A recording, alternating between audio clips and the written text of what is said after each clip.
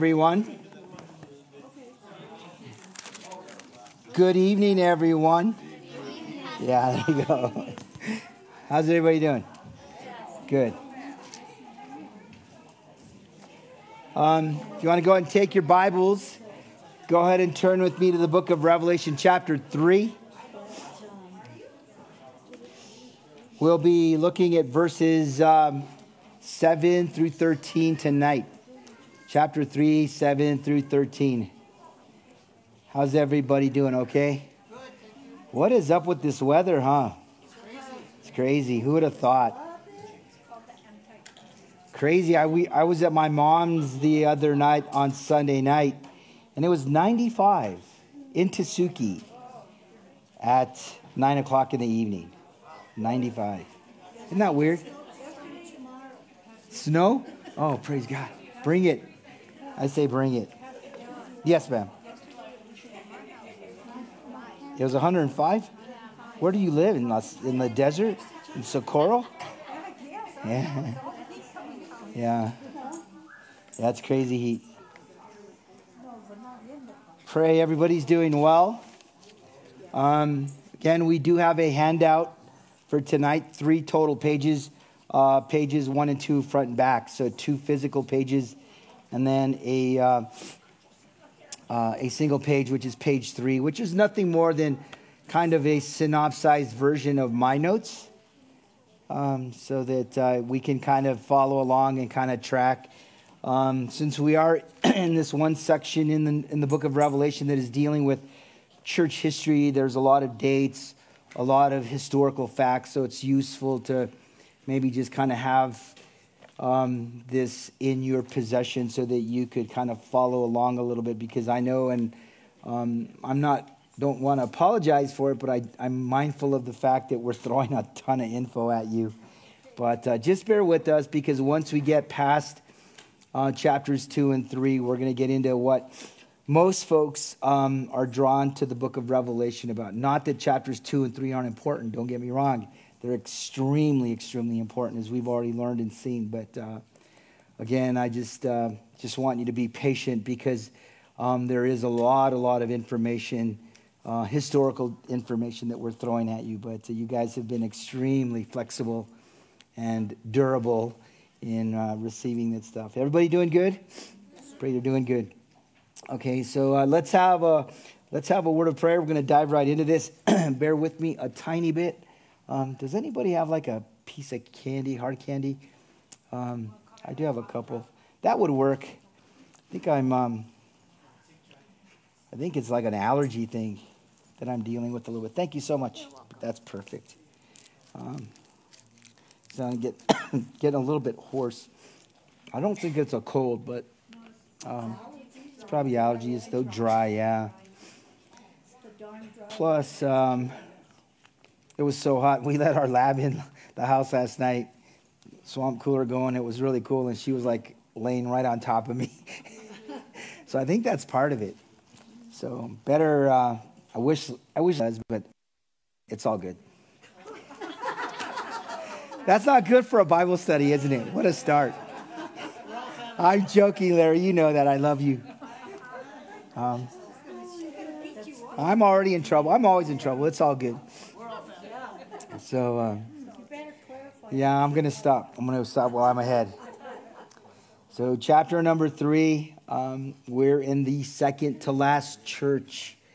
And you'll see what all that means here in a minute. Throw some images up on the screen to kind of give you some perspective. And let's pray. Father, thank you, Lord, for our time together tonight, for Lord, your goodness, your grace, your mercy, your love towards us, Lord. And Lord, even in spite of this weather and the temperatures, Lord, we're grateful for each and every day that you give us another breath of air, another heartbeat.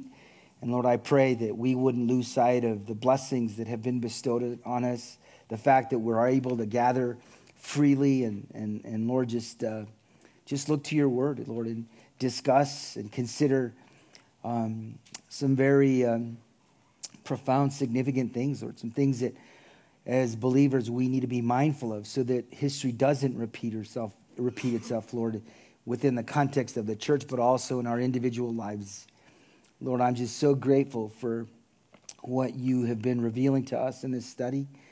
Lord, thank you for your Spirit and the promise that has been bestowed upon the body of Christ, Lord God, that you are going to lead us into all truth, Lord. And that's all we ask, is that we look to you, Lord, for the truth that we need so that we can better understand the day and age and the times and the season in which we find ourselves. Again, Lord, thank you for your people here tonight. Open our hearts, open our minds, and be glorified in Jesus' name. Amen. Amen. All right, folks. We're just by way of just 5-10 minute review. You guys are pretty much, I think, tracking along with me, knowing and understanding where we're finding ourselves in our study.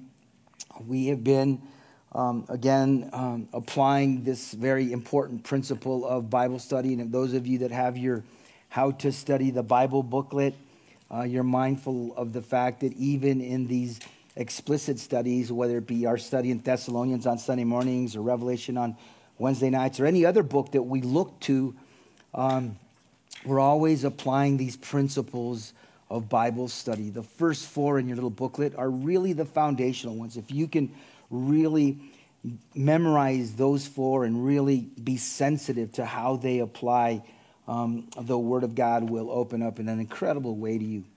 Obviously, 5, 6, and 7, and 8 are also important. All 15 are important, but the foundation ones are really key. The first one being context, and again, it's important that we always understand the context of a book, chapter, or verse, even the big picture as it relates to the Bible, right? We all know that the theme of the Bible is nothing more than a battle for a kingdom and a throne.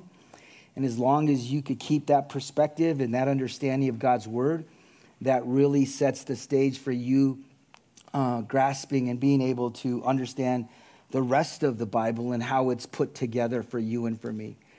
So as you understand the big picture, which is a battle for a kingdom, we know and we understand that there is going to be a physical kingdom on this planet sooner than later that is going to be established by none other than our Lord Jesus Christ. You'll see that in a graphic here in a minute, and how and where that event's going to play out. But also, there's also an important spiritual application that we should consider in the New Testament, knowing and realizing that your heart, this deep inner sanctum where the Spirit of God dwells, is also a throne in which the Spirit of God desires to dwell, to be on the throne of our heart so that he can govern us and be what he needs to be in our life and in our journey. So those 4 foundational principles are key. Context, you guys are mindful and aware that principle number 2 is the principle of peoples. The Bible is written to 3 very distinct groups, the Jews, the Gentiles, and the church. We'll kind of see how and where those things play out as we start getting into the heart of our study. Principle number 3 is the principle of time. Timelines are significant in Scripture. Time is something that God created. Genesis chapter 1, verse 14. And he created time and he established time the way he did so that he could bring redemption and restoration to a fallen kingdom. I don't know whether you know it or not or realize that, but the reason why we exist is so that the Lord could restore and to replenish a mutiny that occurred way back in eternity past, a rebellion, a mutiny that was led by none other than Lucifer. And this timeline, these 2 timelines that you find in the Bible are for the sole purpose, or to restore, to redeem. That's what he's always about. And then principle number 4 is what we have been focusing a lot in this particular study, and that is the 3 applications of Scripture, right? There's a historical application. That being said, one of the images that we throw up every Wednesday night is this map of what is modern-day Turkey. And we know from history, or even from the Bible, in the book of Acts, this part of the map in what is Turkey today is known as Asia. In theological circles, it's known as Asia Minor. So if you're reading a Bible theological church history book, they'll refer to it as Asia Minor. In the book of Acts, it's referred to as Asia. That being said, in the book of Revelation, you find the 7 churches of Asia Minor found in chapters 2 and 3. We started historically by looking at this map with the first church being Ephesus, Revelation chapter 2, verse 1. Then we made our way down, looked at the church of Smyrna, then Pergamus, then Thyatira. Last week we looked at Sardis. Tonight we're looking at the church. See the little red dot? The little red dot is Philadelphia. Yes, spelled the same way as the city of Philadelphia in Pennsylvania. Everybody knows what the word Philadelphia means, right? Brotherly love. Yes, it does. And we're going to look at some of those truths here tonight. And then, as we have already seen and we've already learned, the last church that we're going to discuss, that we're going to cover last week, the last church that is mentioned, and I'm going to show you doctrinally where that applies, is the church of Laodicea. That's right. Good job. So, this is the historical application. If you look at the little green dot in the kind of bottom left-hand corner where it says Patmos, this is where John, the apostle, is actually on this island. It's a penal colony, and this is happening right around 90 A.D., and I'll talk a little bit more in a minute as we look at the Revelation chart, but historically he's in this map, and God reveals to him everything that's going to play out in the Bible prophetically, prophetically from 90 AD on. So there's your context historically. We also like to impart to you what we call the doctrinal application, which is the second application of our how to study the Bible principle. And that simply implies or reveals to us what we refer to often as our prophetic application. What does that mean?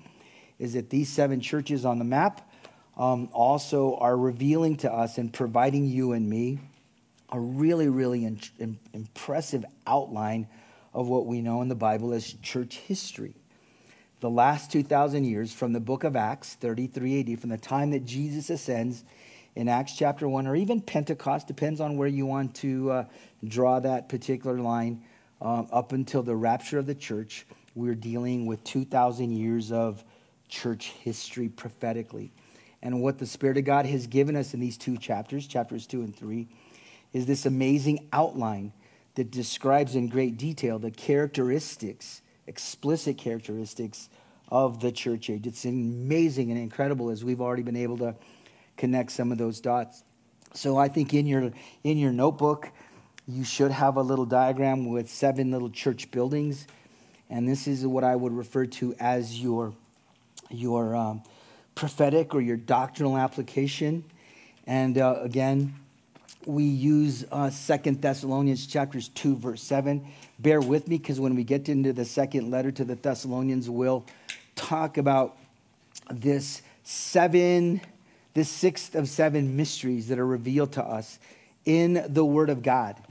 And this mystery that we're referring to in 2 Thessalonians 2:7 is a very profound truth that Paul writes to the believers in Thessalonica in his second letter, reminding them or revealing to them that once this thing called the church age is launched, which was really not something they were fully able to grasp, because the believers in Thessalonica, just like you and I today, are waiting for the return of our Lord Jesus Christ. And they were just as pressed and as excited about his return. Obviously, they weren't given the level or the amount of what I would refer to as not necessarily divine revelation, but it'll come to me later tonight when I'm asleep. But anyway, progressive revelation, where God progressively provides revelation throughout church history even. So John, again, keep in mind, the book of Revelation is written some 40 years after both the first and second letters to the Thessalonians, right? So they didn't fully grasp all that God was going to reveal. So this little diagram here, this little chart reveals to us a doctrinal application historically. And what Paul reveals to the Thessalonians in verse number 7 of that second chapter is the fact that once this thing called the church age is launched, that there will be a continual decline. This is known as the apostasy, if you will, of the church.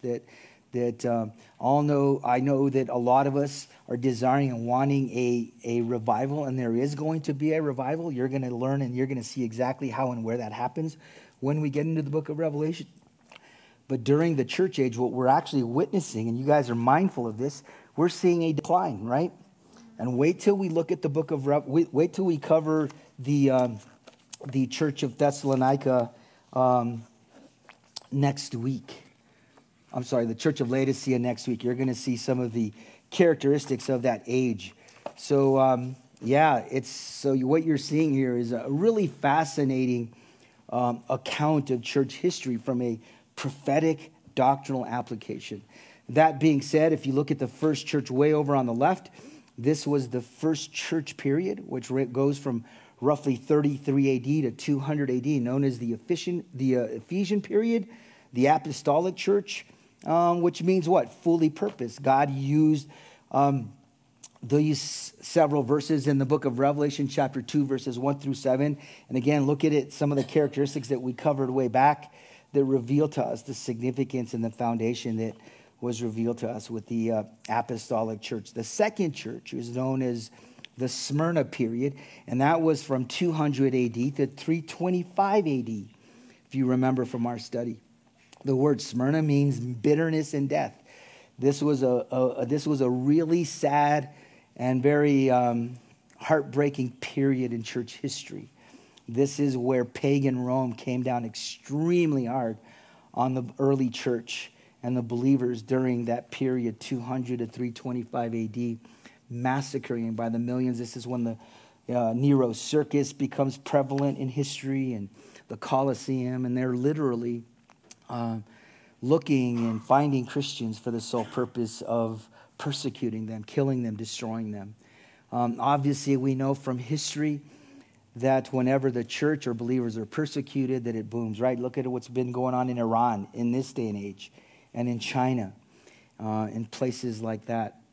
That being said, whenever there's persecution, the church will boom, will explode. And that's exactly what began to happen in that period.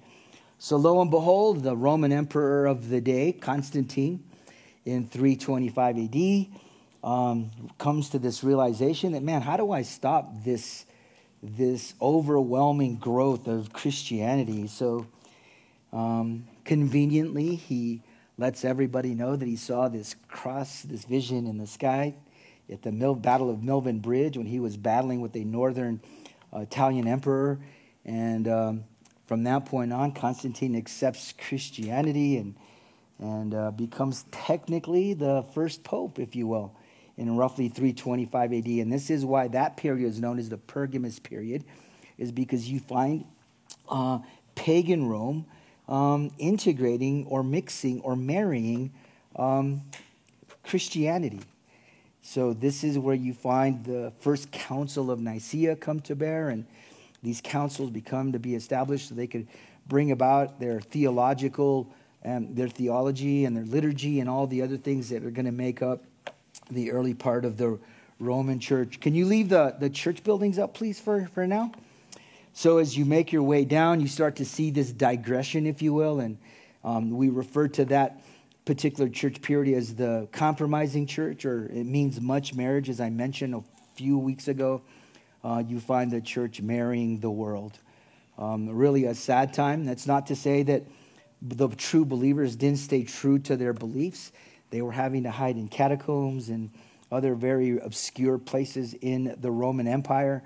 But you find this really interesting mix.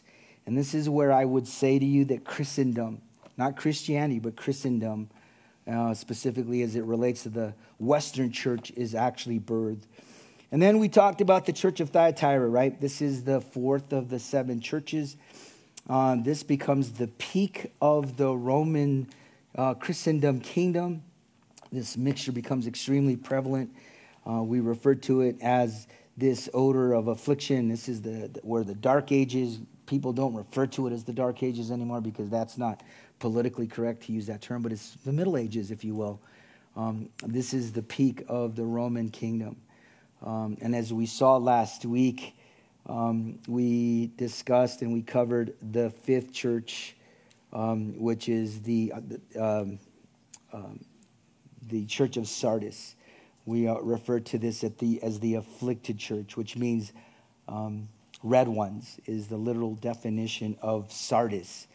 And this was another very, very dark period in church history.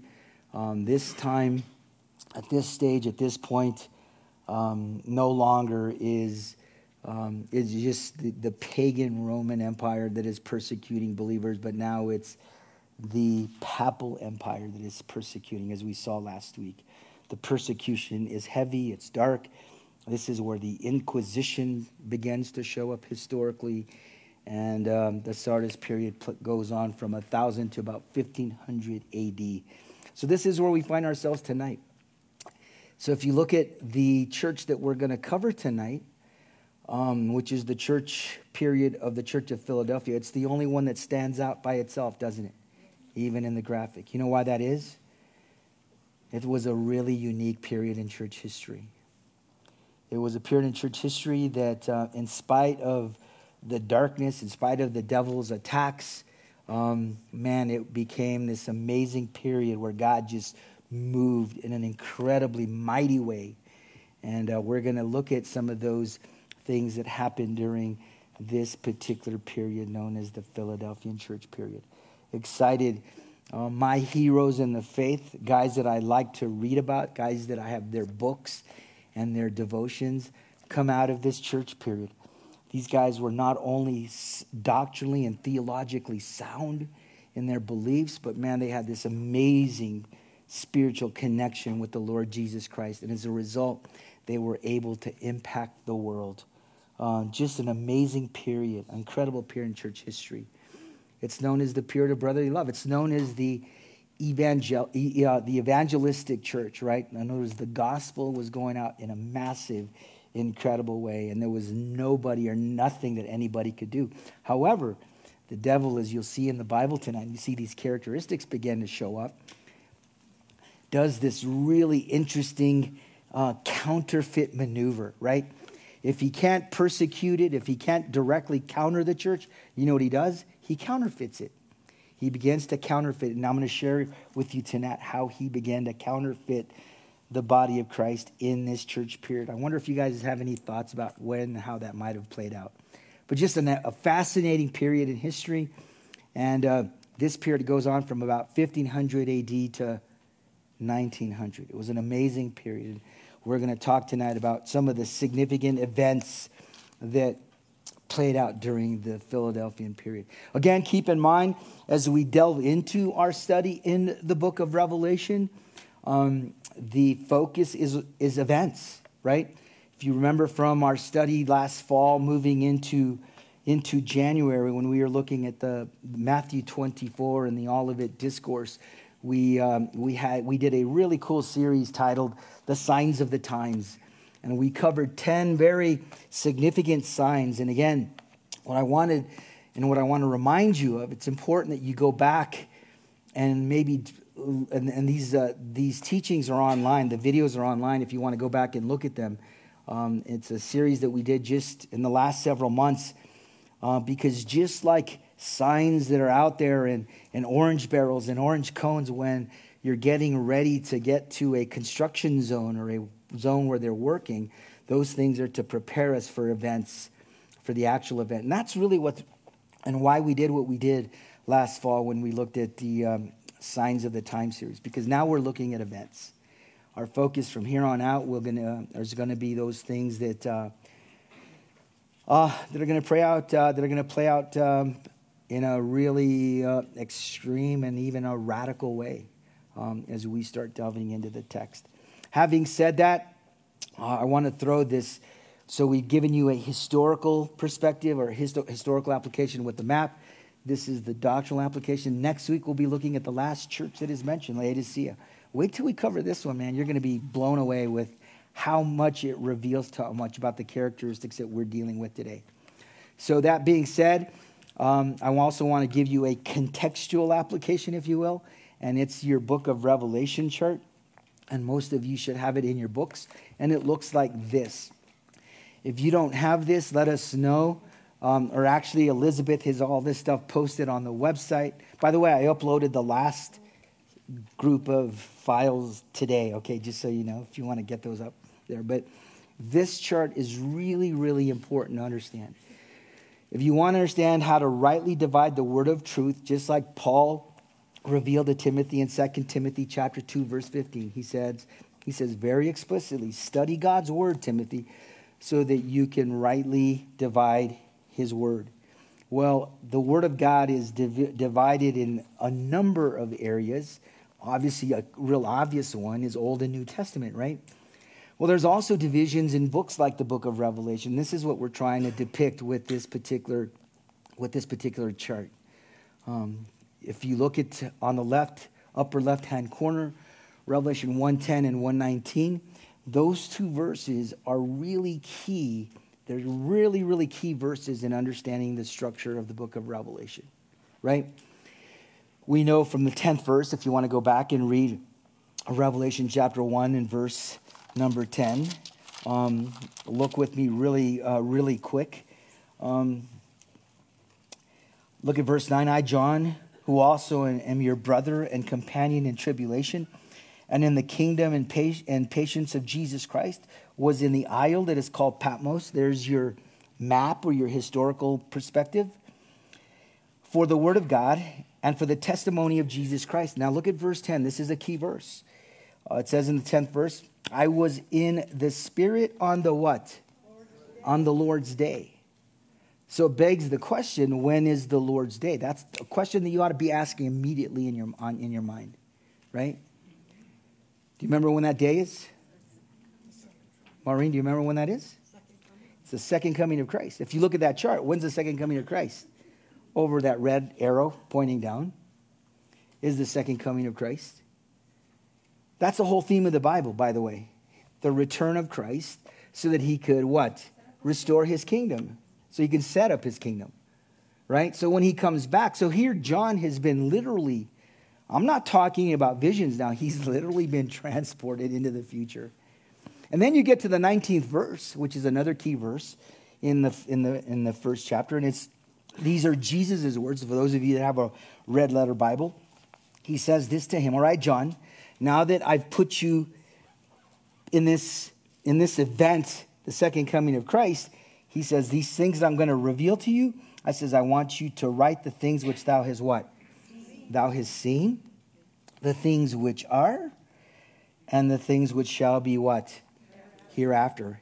There's 3 tenses that are revealed to John that he's expected to write about. So if he's sitting at the second coming, he's sitting out here and God is revealing to him some things. He says, all right, everything I'm going to reveal to you, I want you to do in 3 tenses, the things which thou hast seen. Past tense, right? What's the past tense events? Everything that we have been talking about over the last several weeks regarding the what? The church age. When did the church age begin? Look at your chart. When did the church age begin? 3380 at the cross. That's kind of a little implication. We could give it 40, 50 days, give and take, right? Pentecost, the Ascension.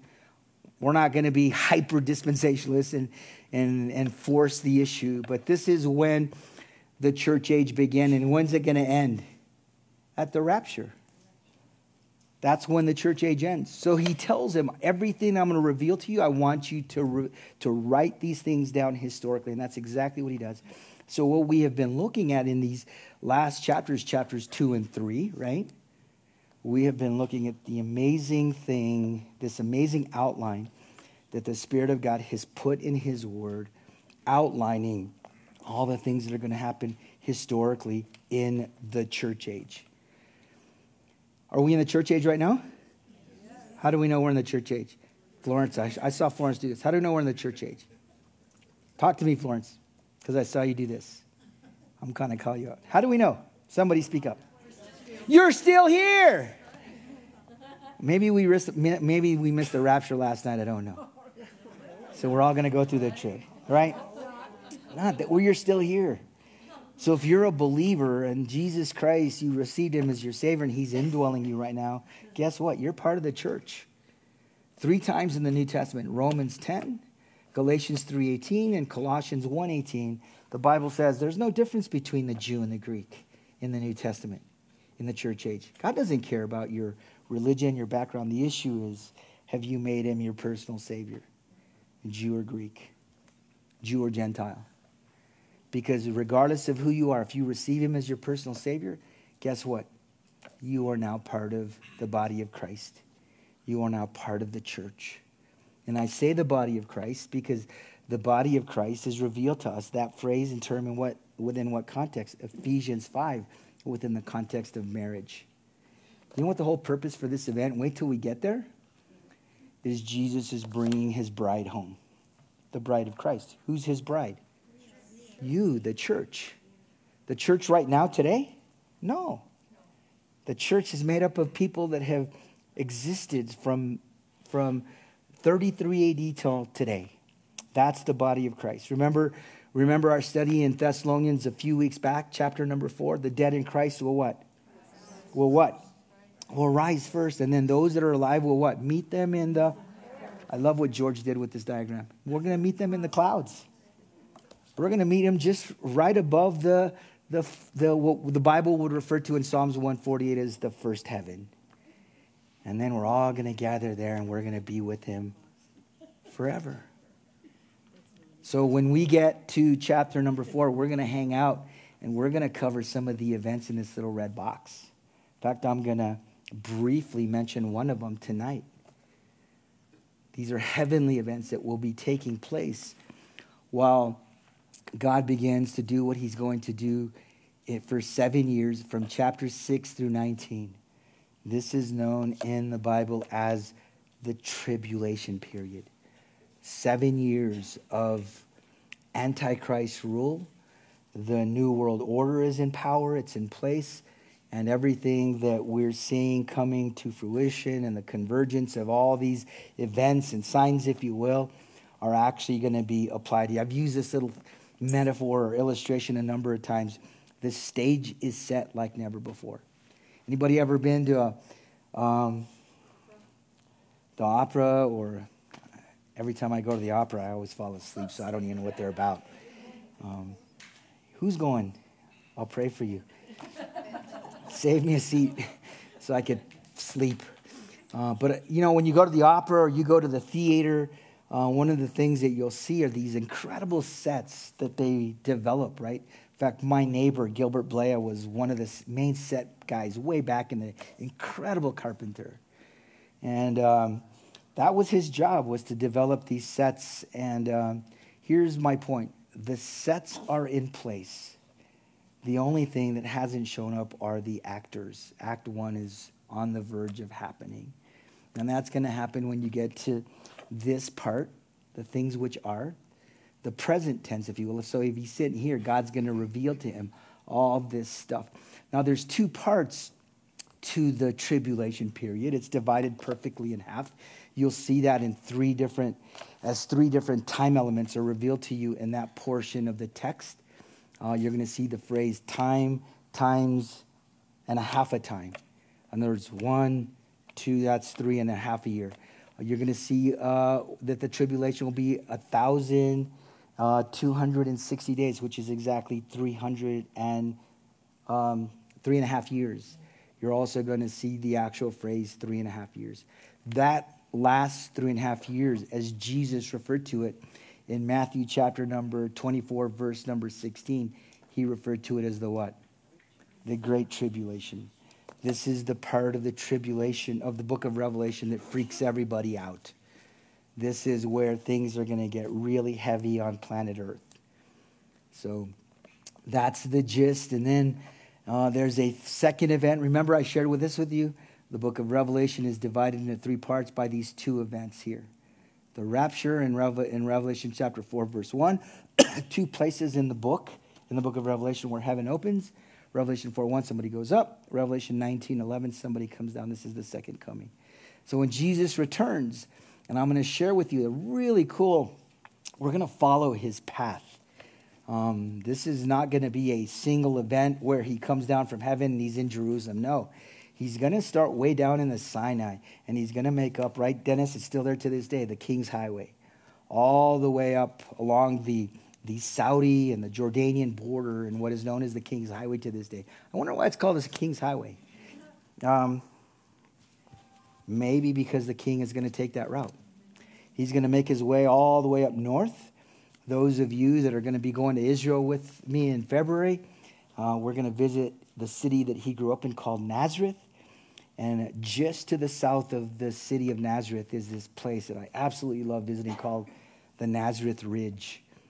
And think about this for a second. Jesus grew up there as a 12-year-old little boy, probably made his way to the ridge and pondered the day that he's going to make his way what is known as the Jezreel Valley, which is the Battle of Armageddon, where the gloves come off. That whole valley from all the way from the east all the way to the west, which is Megiddo, Mount Carmel, where Elijah battled with the prophets of Baal. All that stuff is happening in this amazing valley. And then Jesus, as he destroys all these Antichrist armies, will ultimately make his way down into Jerusalem, the Mount of Olives, and the judgment of the nations, and this amazing, incredible earthquake that will occur, Zechariah chapter number 12, that will split the Kidron Valley right there in Jerusalem, and then he'll set up his kingdom. Are you ready for this? He'll set up his kingdom for how long? 1,000 years. The millennial reign of Christ. Finally, everything that we have been, even as Roman Catholics back in the day when we used to pray the Lord's Prayer, right? Our Father who art in heaven, hallowed be thy name. Thy what? Kingdom come what? Thy will be done in earth as it is in heaven. See, those are just words to most of us, right? No, those words are mentioned in two places, Matthew 6 and Luke 11. Jesus has always been about establishing his kingdom on this earth. Is it present today? No, we know that, right? Whose kingdom is it today? It is. 2 Corinthians 4 refers to the devil as what? The god of this world. Well, here's what's cool. Although you're in this world, you're not of this world. That's what we can't lose sight of. Because of who lives inside of you, you're spiritual beings. The thing that's keeping you limited and hindering you is what? This thing. That's the church age thing. So once we're out of here, man, things go back to an Old Testament approach to everything. Everything's literal again. Literal battles, literal physical battles, but everything in the New Testament is what? Spiritual. Spiritual. So I hope that makes sense. So we're finding ourselves right here in the church age, and this is the beat and the heartbeat of everything that this whole thing is about. So let's dive right into our outline. This is what it looks like. It's the same one that we have been looking at over the last several weeks. We're going to be looking at the characteristics of Philadelphia, the commendation of Philadelphia, the condemnation, just to stay true to our outline. I left that in there, and then the charge that he gives the Philippian believers. If you look at your notes, are you able to bring that up, Larry, that outline? The outline, it's a black screen. The 4 points. That one, thank you. These are the characteristics. Look at verse 7. We're going to look at the characteristics of Philadelphia, the church of Philadelphia. Then it's commended in chapters verse 8 and 10. It's commended significantly. You know what you don't find in this church, which is really cool?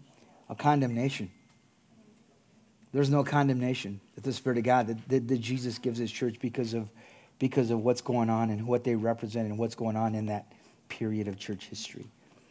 And then we'll look at the last three verses, 11, 12, and 13, and consider this amazing charge that he gives this church.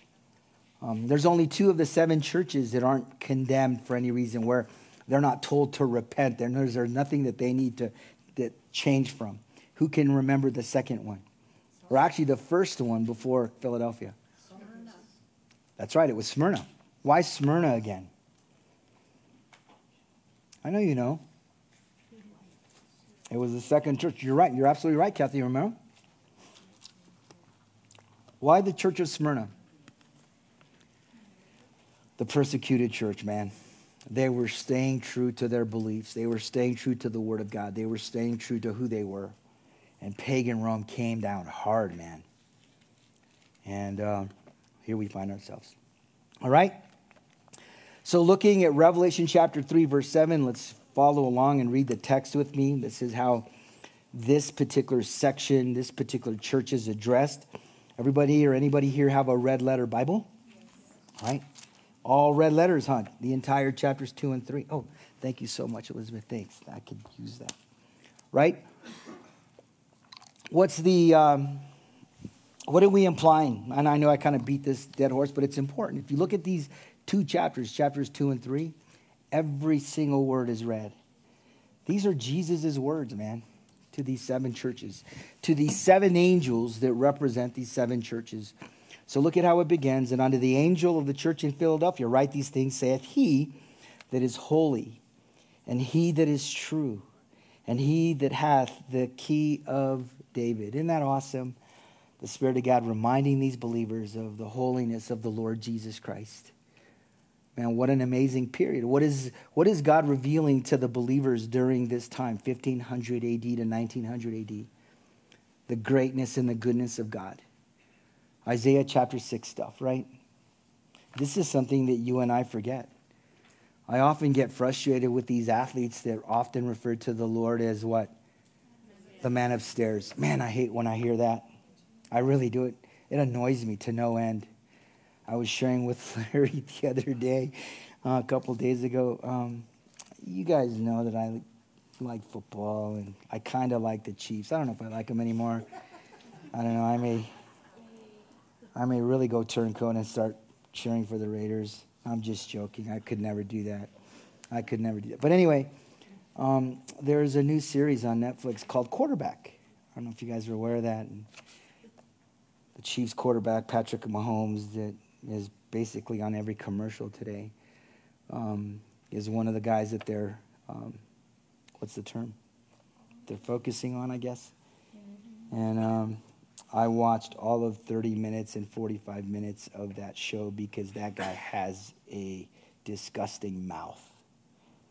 And what I shared with my wife, and I'm going to say this online to all the Chiefs fans that are probably joining us from Kansas City right now, I was so turned off because this is a dude before every game kneels down at the goalpost and he's praying to God.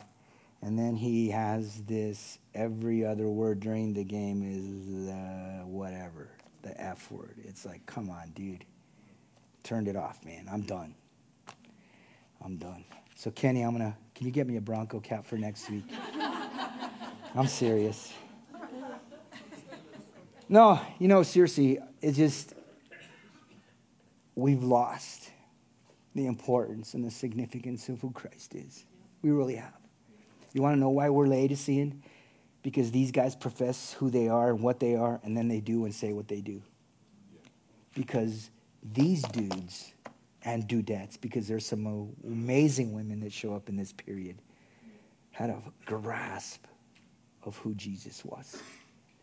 Is why God used them and took them to a whole other level like no other period in church history. Yeah, Steve? The good news, there are some Philadelphians within the Laodicean church, like Cousins was totally the opposite. Yeah, I would agree. You started watching it too, huh? I would agree with that. Yeah. We'll talk about that next week. Bottom line, I was pretty turned off. I was pretty disgusted. But anyway, that said, I don't know, holiness, man. He's not the man upstairs. He's not just a good teacher. He's not just some historical being that existed and did what he did. No, man. He's Almighty God. And, man, his plan and his purpose is so significant. And look at how the Spirit of God, look at how Jesus addresses these guys. These things saith he that is holy and he that is true. Again, what's truth in the Word of God? Jesus in John chapter 14, verse 6, says something really significant and profound to the disciples, right? I am the what? I am the way, the truth, and the life. And no man cometh to the Father but by me. I was having this discussion, almost a debate the other day with a gentleman that was saying, that's not what the Bible says. It says Jesus is a way. No, you're a way. I don't even know what that means. I just heard a Mexicano call another Mexicano way the other day. I'm not sure why. Maybe you guys could enlighten me someday. But anyway. But no, he's the way. He's the truth, right? Jesus goes on and he takes that whole truth thing to a whole other level. In John chapter 17, verse number 17, as he goes to the Father on our behalf. And he says to the Father, I'm getting ready to leave, Lord. They're going to have it hard. There's going to be some difficulties, some trials in their lives. But sanctify them. Set them apart for this amazing purpose. And then in that same verse, he says, sanctify them through thy truth. Are you ready for this? Thy word, Jesus, is truth. So he's the Holy One. He is that is true. And then this is said of him. And he that hath the key of David. Think about the word key. What is a key usually used for? To lock? How about unlock, right? You know what I want you to be mindful of and consider? This key of David. Why David? Of all the, why not Moses? Why didn't he call it the key of Moses or the key of Peter even? Because that's what people think of Peter when they think of keys, huh? Exactly right, Steve. Nobody had a love for God's word like David. It was all about his attitude towards the word of God. You want God to open up your life and these opportunities spiritually? Man, have him change your perspective and your attitude towards his word. You know, think about history a little bit and God and how he worked and how he dealt in the Old Testament, right? There's different stages, if you will. There's the Exodus stage. There's the Judges. There's the conquest stage with Joshua. Then we looked at the Judges stage on a Sunday morning a couple weeks ago. And then you get to 1st, 2nd Samuel, 1st, 2nd Kings. And that is known as the kingdom stage, if you will. And there's two parts to the kingdom stage, the united and the chaotic kingdom stage, or not the chaotic stage, but the undivided kingdom, right? There's only 3 kings during the united kingdom stage: Saul, David, and Solomon. Only 3 kings from 1 Samuel to 1 Kings chapter 10 and 11. Saul, David, and Solomon. We know from the Bible that David, this very important king, King David, wasn't allowed or didn't have the privilege of building this house of God that he desired so desperately to build. He says, no, because David, you have blood on your hands. I'm going to let your son do this. But God never, ever forgot his love for this dude named David and the connection that he has to Christ. So over and over through the New Testament, you're going to see this reference to the throne of David, the key of David. And that key is the key in giving you access to this door. What did Jesus refer to himself in John chapter number 10, verse number 11? I am the what, he says? I am the door of the sheepfold. He's the door. And the key to that door, the key of David, the key is your attitude towards his word. Over and over in the Psalms, especially the 119th Psalm. The 119th Psalm is the largest chapter in all your Bible, 176 verses, and every single one of those verses mentions God's word. That was David's heart, David's attitude towards his word.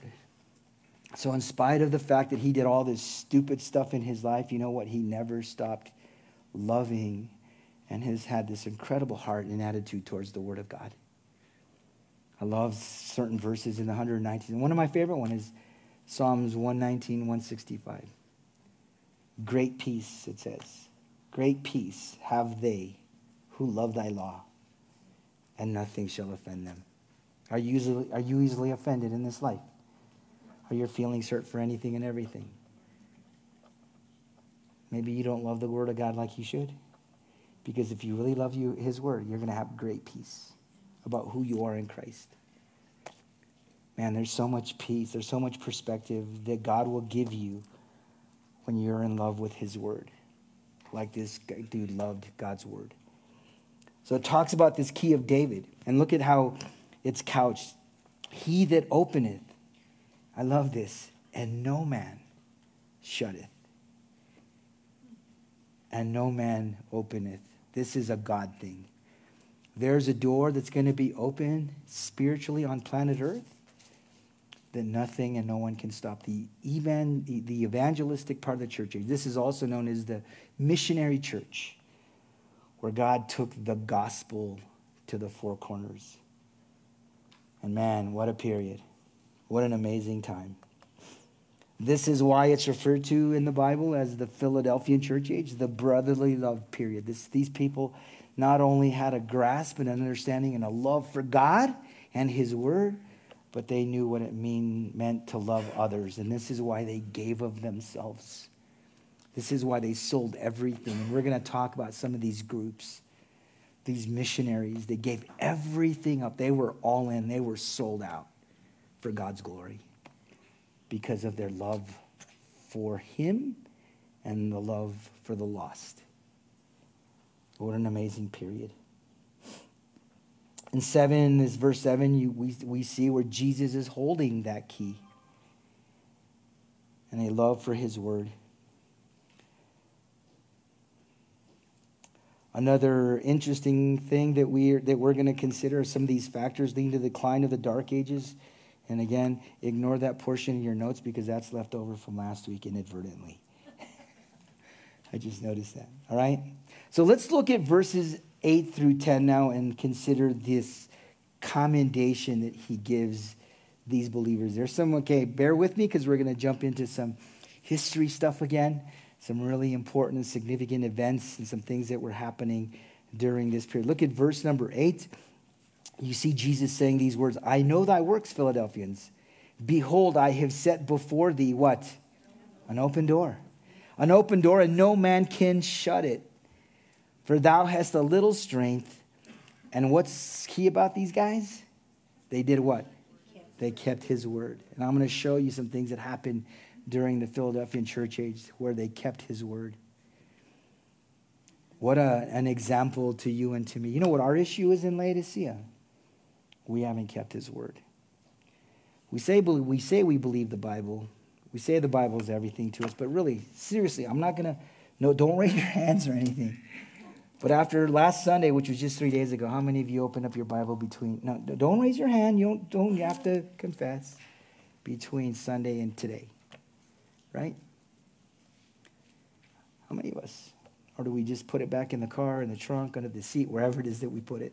And I'll pick it up next Sunday. These folks, man, they were all in. They were all in because they loved and they believed in God's word. Look at the next part of the verse. Thou hast a little strength, thou hast kept my word, and thou hast not, what? Denied my name, man. They never lost sight and perspective of who Jesus Christ is. That is the one thing I'm trying to drive home with this church, is never lose perspective and never lose grasp of who he is in your life. And because of that, man, don't let the thief rob you of your identity. I was meeting with a young man in the last couple of days who is experiencing that very issue. We start to feel hopeless sometimes in our lives, in our journey, in our life experience when we lose sight of who we are in Christ. Man, if you want to get lost, if you want to fall into a dark place really quick, forget who you are in him. You are a child of the King. Imagine if we woke up each and every day grateful and blessed and thankful for, first and foremost, who you are in him. And then getting into his word so that you can hear from him. Because it's not just about you just coming to a place and just praying because you're in a crisis or things are going on in your life. But man, opening up his word so that he can speak to you. And let this conversation be a two-way conversation where you're intimate with him, when you're getting to know him. This is all about knowing him. And when you start to know him, you'll be able to, what's the next step in a relationship if you know someone? Intimacy. You begin to trust. You begin to trust. And now you could apply verse number 5 and 6 from chapter 3 in Proverbs. Trust in the Lord with all thine heart. Lean not on thine own understanding. In all thy ways, acknowledge him, and he'll what? He'll direct thy paths. You know what we don't do? We don't trust. Why can't we trust? You can't trust someone that you don't know. So the first step is really, really getting to know him. And if you want an awesome chapter or 2 chapters on knowing God, look at 1 John chapter number 4 and 5. 27 times the word know shows up. Know him, know him, know him. You know what David did? He knew the Lord, man. His heart was all in when it came to knowing God. And this is who these guys were. They knew him. They didn't deny him. Then this really obscure, crazy verse shows up. This, by the way, is not a condemnation, but it's a reality of what happened in the Philadelphian church age. Look at this. Behold, I will make them, not the Philadelphian believers, but a group of people that are existing during this period. I will make them of the synagogue of Satan, which say they are Jews and are not, but do lie. Behold, I will make them to come and worship before thy feet. Wow. They will fall under your authority, Bible believers, Philadelphians. And to know that I have loved thee. He's going to remind these fake Jews who Christ is to them. The 10th verse, because thou hast kept the word of my patience, I will also keep thee from the hour of temptation, which shall come upon all the world. So try them that dwell upon the earth.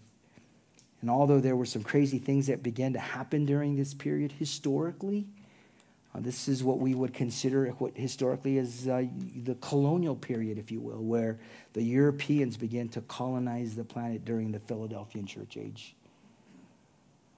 But during that colonial period process, there were solid lovers of God, lovers of his word that were embedded in these situations, missionaries that God took to win the world to Christ. Look at verse 11. Behold, I come quickly. Hold that fast which thou hast, that no man take thy crown. We'll talk about that whole thing. Let's talk real quick about verse 8. I want to just share with you some thoughts in verse 8 about the open door. If you want to go ahead and follow along in your notes, what happened at the beginning of this church period was the door began to be cracked open, right? We're leaving at this point historically the Thyatira period, which is the Dark Ages, which was a really, really wretched period. This is Rome.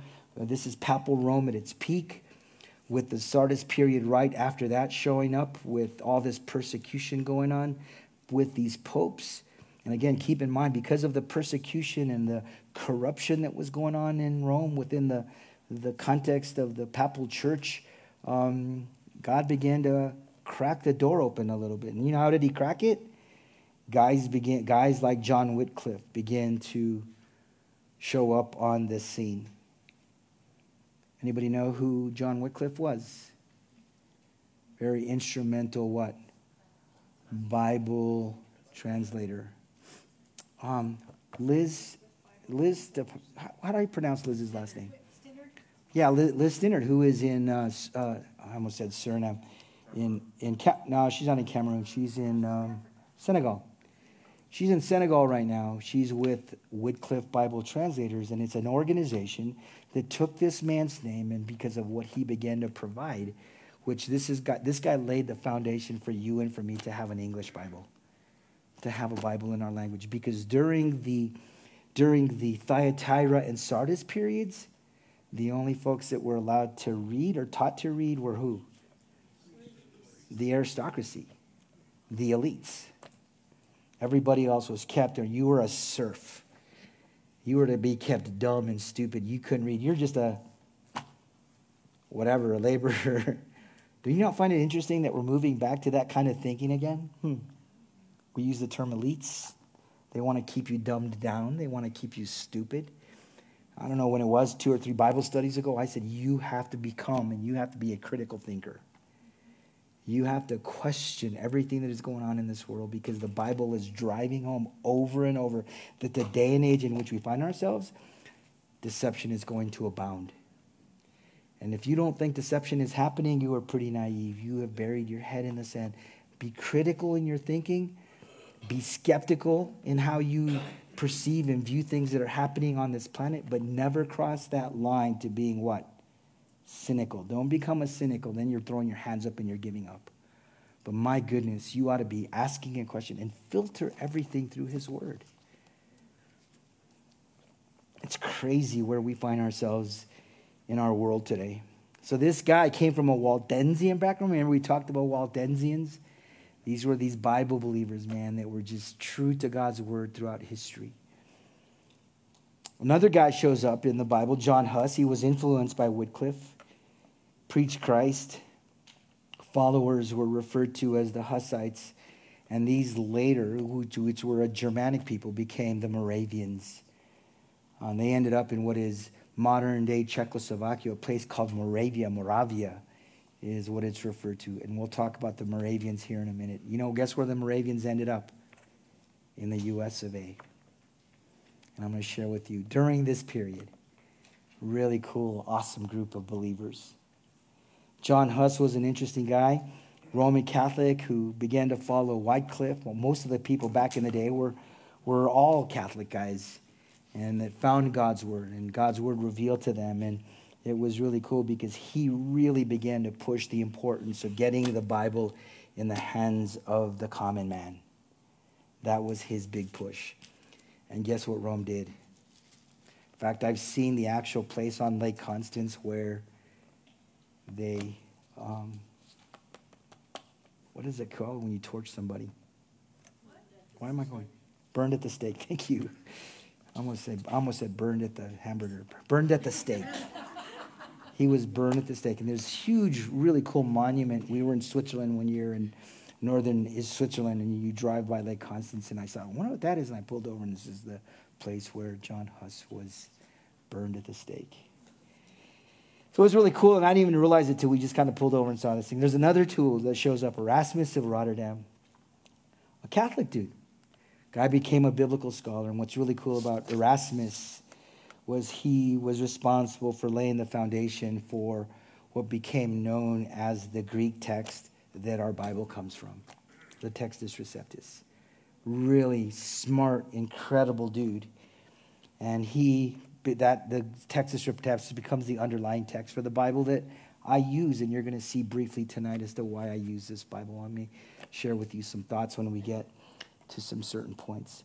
So the door begins to be cracked open with some of these key players right after the Sardis period, and all this persecution is still happening, so it's kind of a transitional period. And then 1517 happens. Really significant event. We know this as the what? The Protestant Reformation. The Protestant Reformation. How did the whole Reformation thing come about? Another Roman Catholic priest begins to take pilgrimages to Rome, and he begins to witness and observe all this craziness, debauchery and depravity and corruption. He says, man, what is going on? Goes back home to his city in a place called Wittenberg, Germany, nails what is known as this 99-point thesis on the actual door of the church, and he says, I'm done. We know that individual is none other than Martin Luther. And Martin Luther is the guy that spearheads. He's the tip of the spear when it comes to what we know today as the Protestant Reformation. What does the word Protestant mean, or what's the root word in the word Protestant? Think about that for a second. Protest. Basically, he led a protest about everything that he witnessed and all the corruption and depravity that was going on in Rome. And he begins to lead this effort known as the Reformation, the German Reformation. By the way, he found a verse as he got his hands on a German Bible, Die Heilige Schrift, which is still used today by the Amish of all places, of all peoples, in Pennsylvania and Ohio. And in Romans chapter 1, I believe it's verse 16, is where he found the verse, the just shall live by faith. And that was a transforming verse for Martin Luther. And that really kicked that whole Reformation thing off.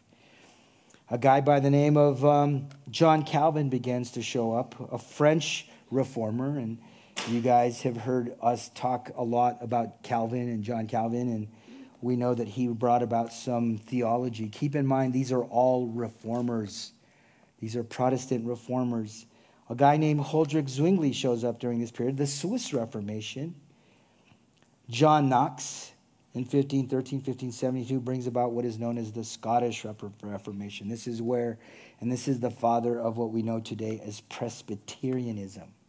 Keep in mind, John Calvin and a lot of people that follow Calvinist theology today. And you guys, I think we talked about Calvinism briefly back in our Signs of the Times study. Do you guys remember that?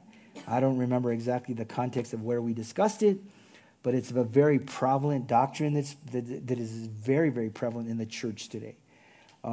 That being said, again, keep in mind that this is Protestant theology. They're coming out of Rome. They continue to practice Roman theology. As a matter of fact, when you stop and you consider Calvinistic theology today, as it's being taught in a lot of churches and a lot of Baptist churches that have turned or have become Calvinistic in their theology, it's not a denomination. Calvinism, it's not like there's a Calvinistic church. It's a philosophy that's been embraced by different denominations. Just be mindful of that. And they're all over the place. They're everywhere. John Calvin subscribed to the teachings of a guy named Augustine. You guys ever heard of an Augustinian monk, Sir Augustine? He's really the father of what we know today as modern-day Calvinism.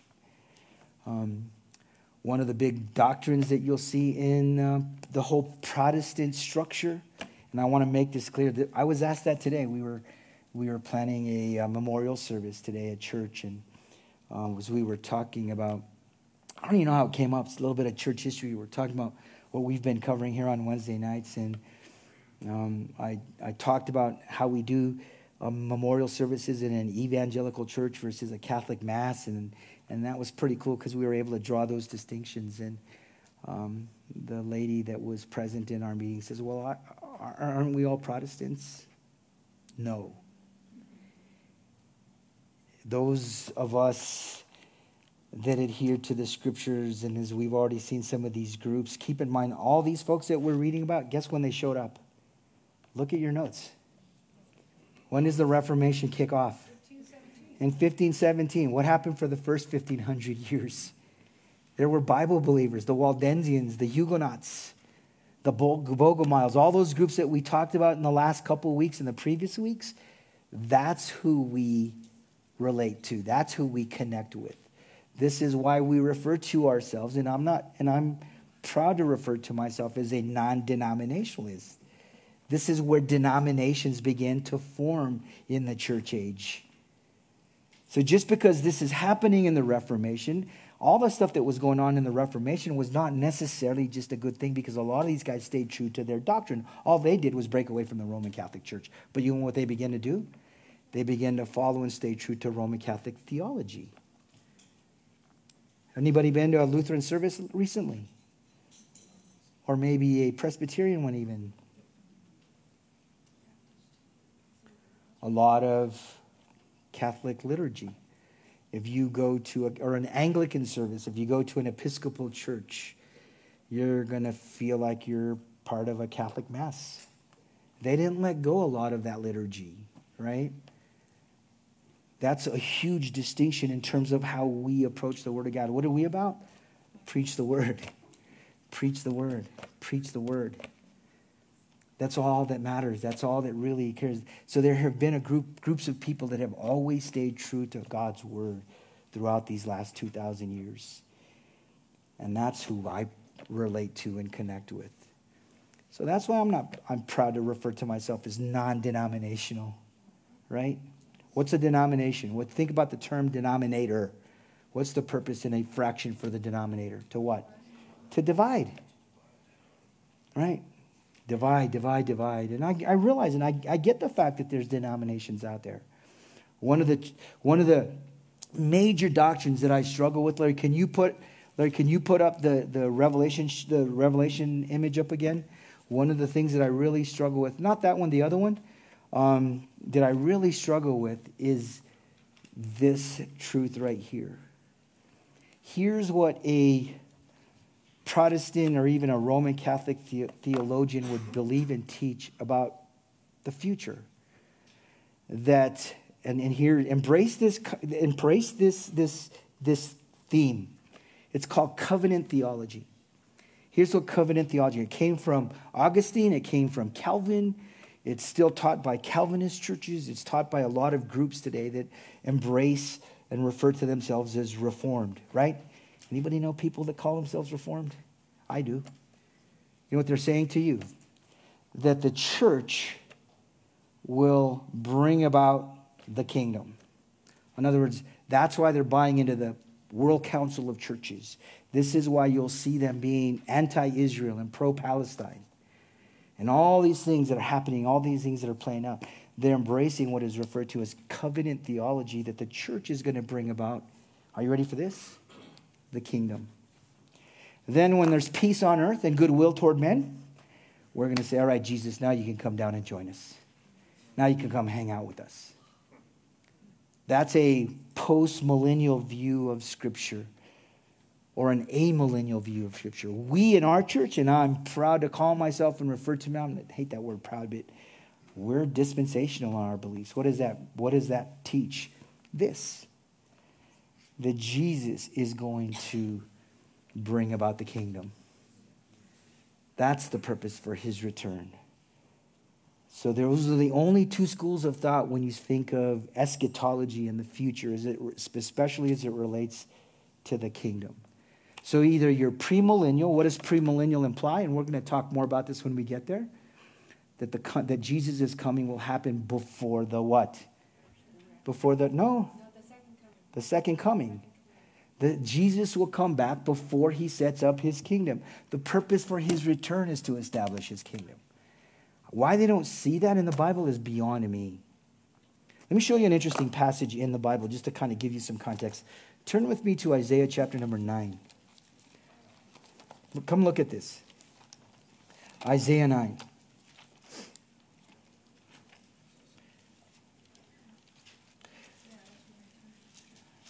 Hey, Larry, can you throw the dispensational chart up real quick? Is everybody there? Look at chapter number 9. Look with me here in verse number 6. Look at these. Look at this really interesting thought real quick. Keep in mind that Isaiah is writing these words right around here on this timeline, right? This is when these prophets show up. Why do the prophets show up? Because Israel had turned their back on God. Sound familiar? If Israel will do it, don't you think the church will do it too? It's doing it right now as we speak. Look around the planet today and look at how apostate the body of Christ is. Right? I just talked to you about this professing quarterback who does one thing and says one thing and does another. It's Laodicea, man. It's lukewarm. It's pathetic Christianity. It annoys me. Anyway, check this out. This guy shows up right around here. And look what he says in this amazing prophecy about the coming of the Messiah. Verse number 6. For unto us a child is born. Unto us a son is given. Are you with me? Did that event happen? When? It happened here. At the first coming of Christ. Matthew chapter 2, right? The birth of Christ. Luke chapter 1. Isaiah is prophesying about the coming of the Messiah as a child. How the Jews missed it in the New Testament and at the first coming, the first advent, I'll never get. Look at the next verse. For unto us a child is born, unto us a son is given, and the government shall be on his what? On his shoulder. And his name shall be called Wonderful Counselor. What else is he going to be called? The what? Are you with me? The Mighty God. The Mighty God, the Everlasting Father, the Prince of Peace. Verse 7, of the increase of his government, what government? The millennial government, the millennium. And peace there shall be no end. Upon the throne, look who shows up in this passage. David, on the throne of David. And upon his kingdom, to order it and to establish it with judgment and with justice from henceforth, even for how long? Forever. The zeal of the Lord of hosts will perform this. Here's what I find interesting about that verse. If you look at verse 6 again, show me where in history the government ended up on his shoulder, where he was called Wonderful Counselor, the Mighty God, the Everlasting Father, the Prince of Peace. He wasn't, huh? He was murdered. He was killed. But guess when it's going to happen? Right here. The government will be on his shoulders. When he comes back, the world's going to see him in all his glory. Exactly like John described it in Matthew chapter 1. Here's what I find interesting. You know what Isaiah did not see? This church period right here. This period right here known as the church. Why? That's right. That's it. That's exactly right. Because why? She's called a mystery. Thank you for that picture the other day, Danielle. That was so cool. It was so cool. Did anybody go to Danielle's wedding? Wasn't that awesome? Because I shared with them when we were together. You know, it's really sad that brides don't wear veils anymore. And it was really cool. She wore a veil for her ceremony, and none of us could really figure out how incredibly beautiful she was until her groom, her Jesus. I'm sorry, I don't mean to call you that, Paul, Jesus, but her groom. You know what's so cool? He revealed to her, and then he kissed her, and then she looked at everybody, man, and she just glowed. Right? She just looked so beautiful. That's the picture of this rapture thing that's going to happen. But here's what I'm here to tell you. The Jews didn't see this period. She was a mystery. That's why she's called a mystery in Ephesians chapter 5. I want to show you a great mystery. The relationship between Christ and his church. Jews are still waiting for a Messiah. You know what's sad? They're going to get a fake Messiah, counterfeit. Wait till we get to Revelation chapter 6, the white horse rider.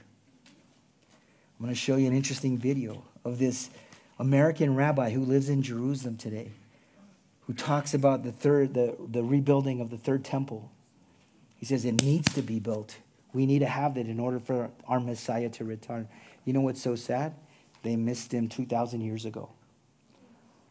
Had they received him as the King of Kings and the Lord of Lords, had they received him as the Messiah, he would have established his kingdom. This thing would have happened back in here before the cross. Actually, he gave them 3 chances, right? You know what the first chance was? Strike 1, 3 strikes? John the Baptist. Repent, be baptized for the what? The kingdom of heaven is at hand. The kingdom's here. The king is here. And what do they do to John? So Jesus says, all right, my buddy John, this prophet, by the way, John's going to show up again prophetically, right? Wait till we get to Revelation chapter number 11. Prophetically. God's not done with these guys.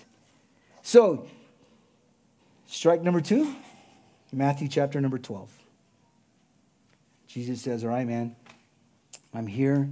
Here's my kingdom. No, you're not. You're not the king. You are the Lord of the flies, Beelzebub.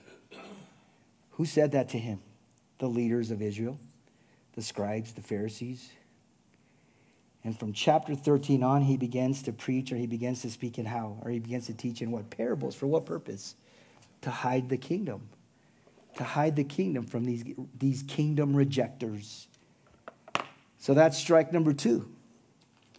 So they crucify him. They end up crucifying the king. They even mock him by putting a crown on him and putting, according to the Gospel of Luke, a sign over his cross that said the what? Here lies the what? The King of the Jews. They never forgot who he was. They knew who he was. The Romans did that. And then 40 days later, or 3 days, you have the death, burial, the resurrection. Jesus resurrects on the 3rd day, and he sticks around planet Earth for another 40 days. And in the book of Acts chapter 1, as he's revealing to them all these spiritual things, when you get to the 6th verse, the disciples who are present, 11 of them, because Judas had already hung himself, they're asking one question, all right, when are you going to restore the kingdom to Israel? That's all. We're Jews, man. That's all we know. And what's his reply? It's not for you to know the times or the seasons. You know what? Just be my witness in Jerusalem, Judea, Samaria, and the uttermost. And that's exactly what begins to happen. So you get to Acts chapter number 7, Strike number 3, this dude named Stephen shows up, one of the disciples, and he's preaching away, man, about who Jesus was. He takes them all the way back to the Old Testament. Who's they?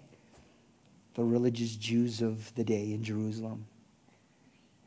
And what did they do to Stephen? They stoned him. They killed him. And Jesus says, all right, I'm done.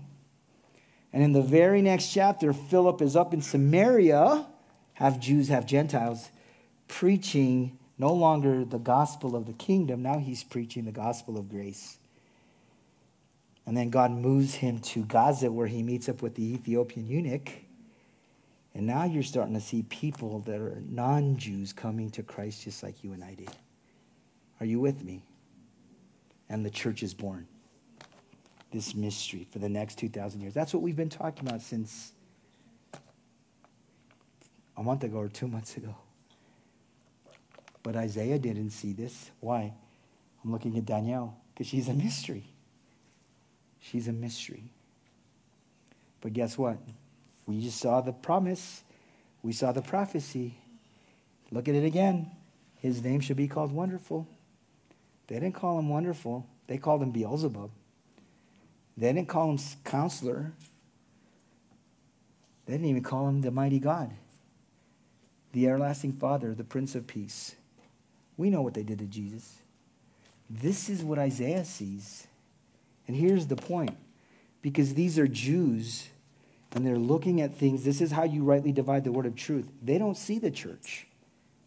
They don't see this valley. All they see is Israel in the whole story. Now, as you look at this timeline, this green line, this is where God restores Israel from 2,000 years of diaspora.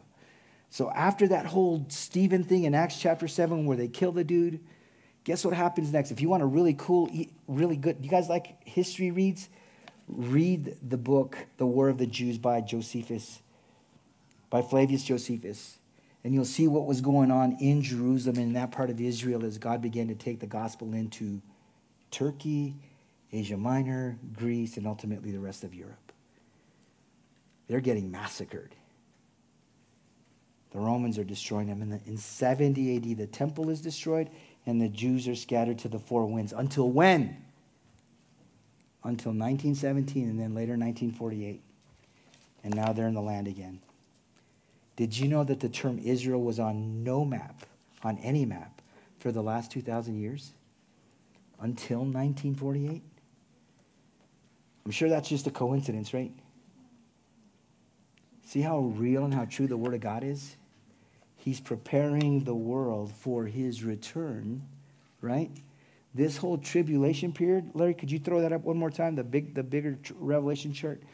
This period in the middle that we keep looking at, this is Israel's judgment and God's opportunity to bring the Jews back to him. That's the purpose. In the meantime, where are you?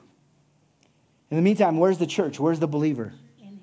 Up here, in this red box.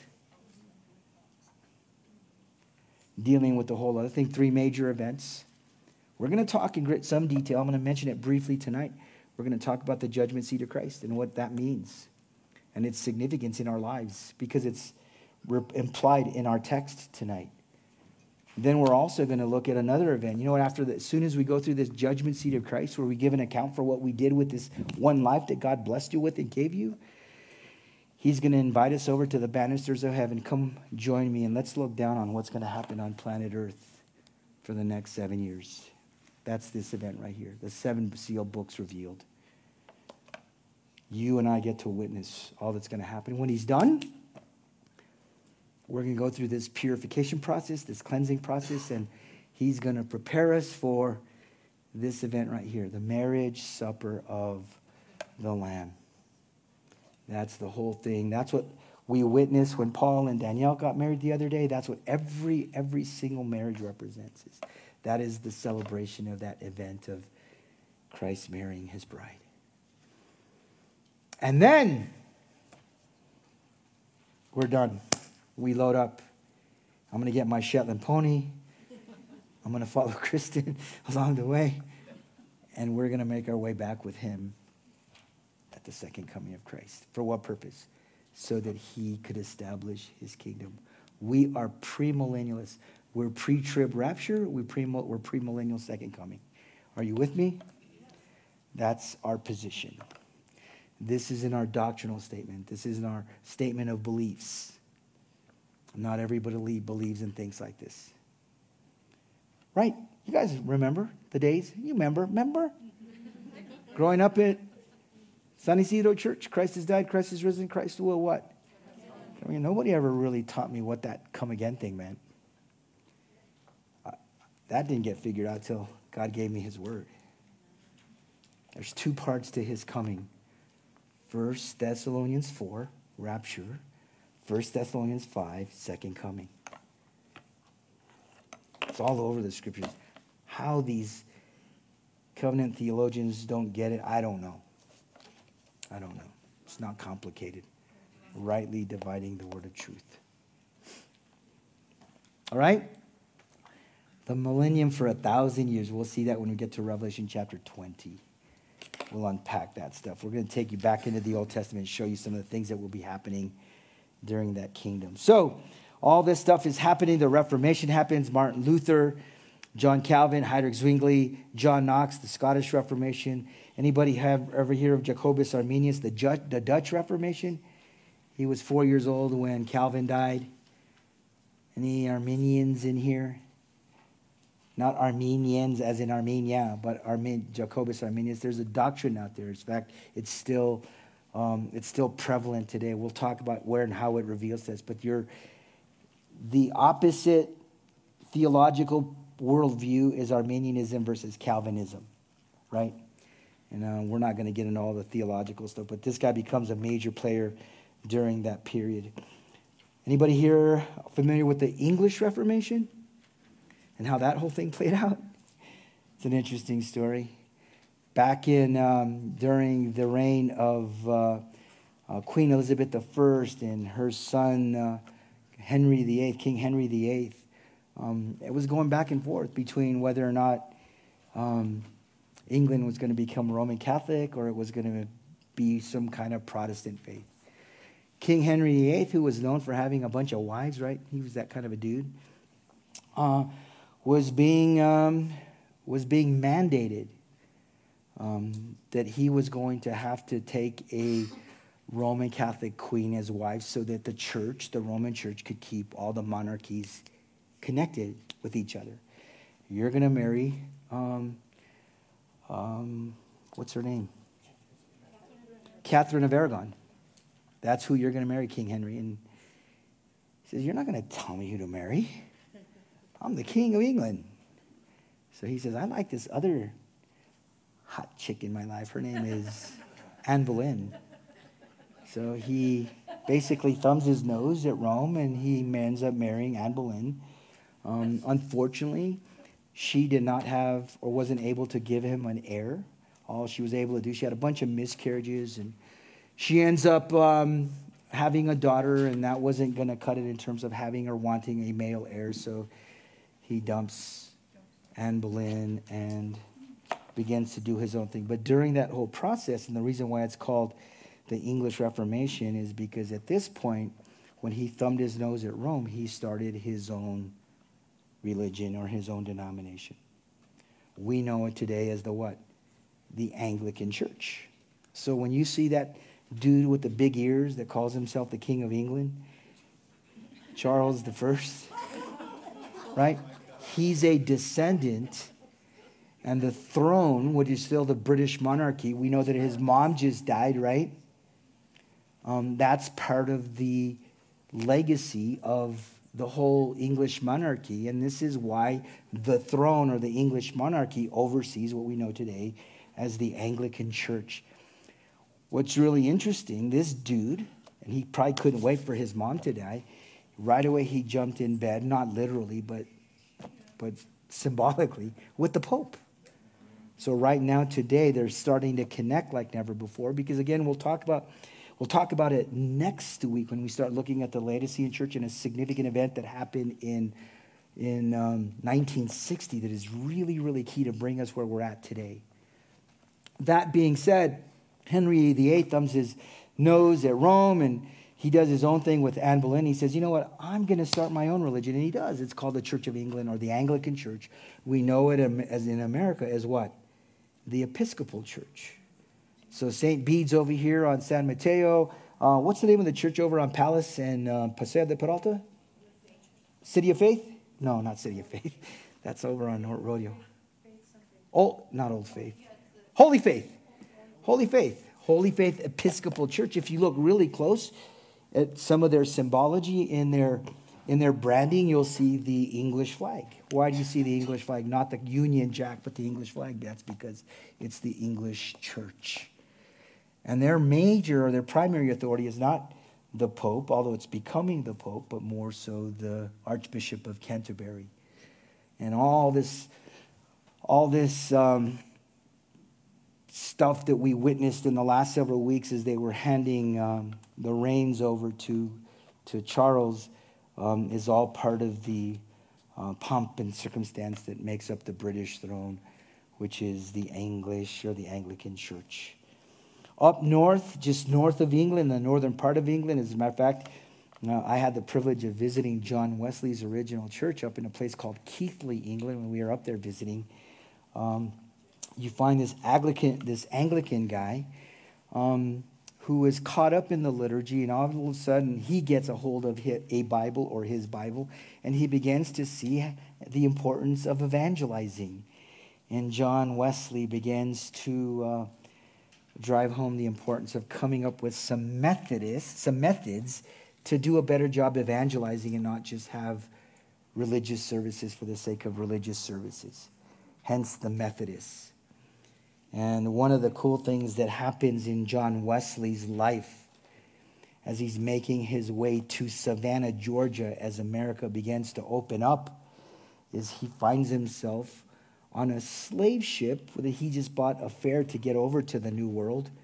And it happened to be a bunch of Moravians, these German Bible believers that were on the ship with him. And the Moravians jumped on this boat so that they could win the slaves to Christ. That was their motive. They were all about winning people to Jesus, these Moravian Germans. They were incredible. And on their way to the New World, it was really interesting because a storm kicks in, and man, everything gets really chaotic and really crazy. And he begins to freak out. And the Moravians are singing praises to the Lord in the midst of chaos.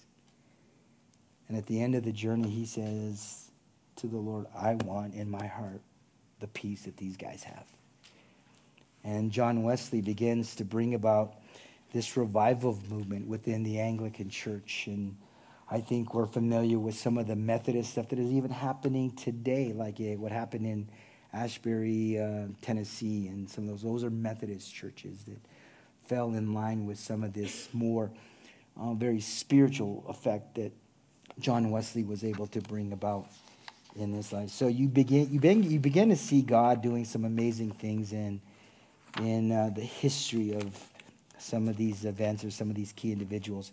Look with me in verse 10. In verse 10, you find where some of these guys were able to keep the word of God.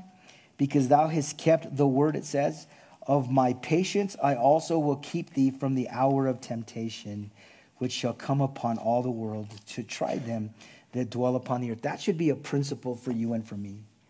Keep God's word in your heart, and he's going to give you the peace that is going to be so profound in the midst of storms as things begin. And mark my words, as things begin to get more and more chaotic. They're going to happen. Be aware of that. Be mindful of that.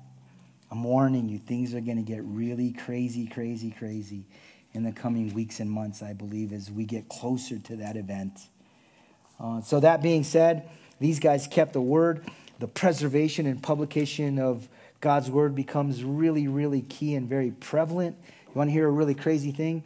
The Gutenberg press is invented in 1540.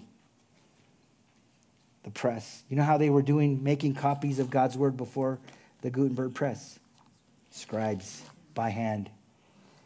So if all he wanted a Bible, if all he said, Pastor John, could I have your Bible? Back in the day, I would have had to copy the Bible word for word and say, here's your copy of the Bible. Now I could just get online. It's on my computer. It's crazy where we're at today, huh? The press shows up, and the very first thing that come off the Gutenberg press, Germans again, right? It was what? The Word of God, the Bible. These are the people that kept their word. They kept the Word of God. Man, the Bible becomes key and significant throughout the history of the Philadelphian church age. It becomes the heart of everything that they're about. It's all about the Word of God. It's all about God's Word. As a matter of fact, I'm not going to get into it, but there's 7 distinct English translations that show up during the Philadelphian church age, beginning with Wycliffe's translation and all the way to 7. Here's what's really cool. Look with me in, Larry, could you bring up, I think it's verse number 6 of Psalms chapter 12. Psalms 12:6. I want you guys to see this verse.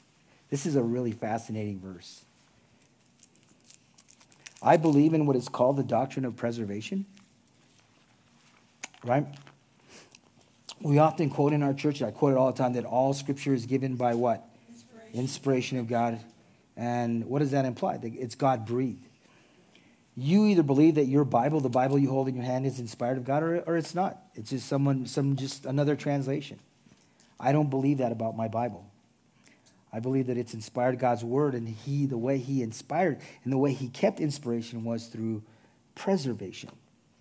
And what's really interesting, during the Philadelphian church age, there's 7 distinct English versions that show up. The first one being Wycliffe taking his Greek text from the Textus Receptus, coming up with his version or his translation, and then there's 7 more.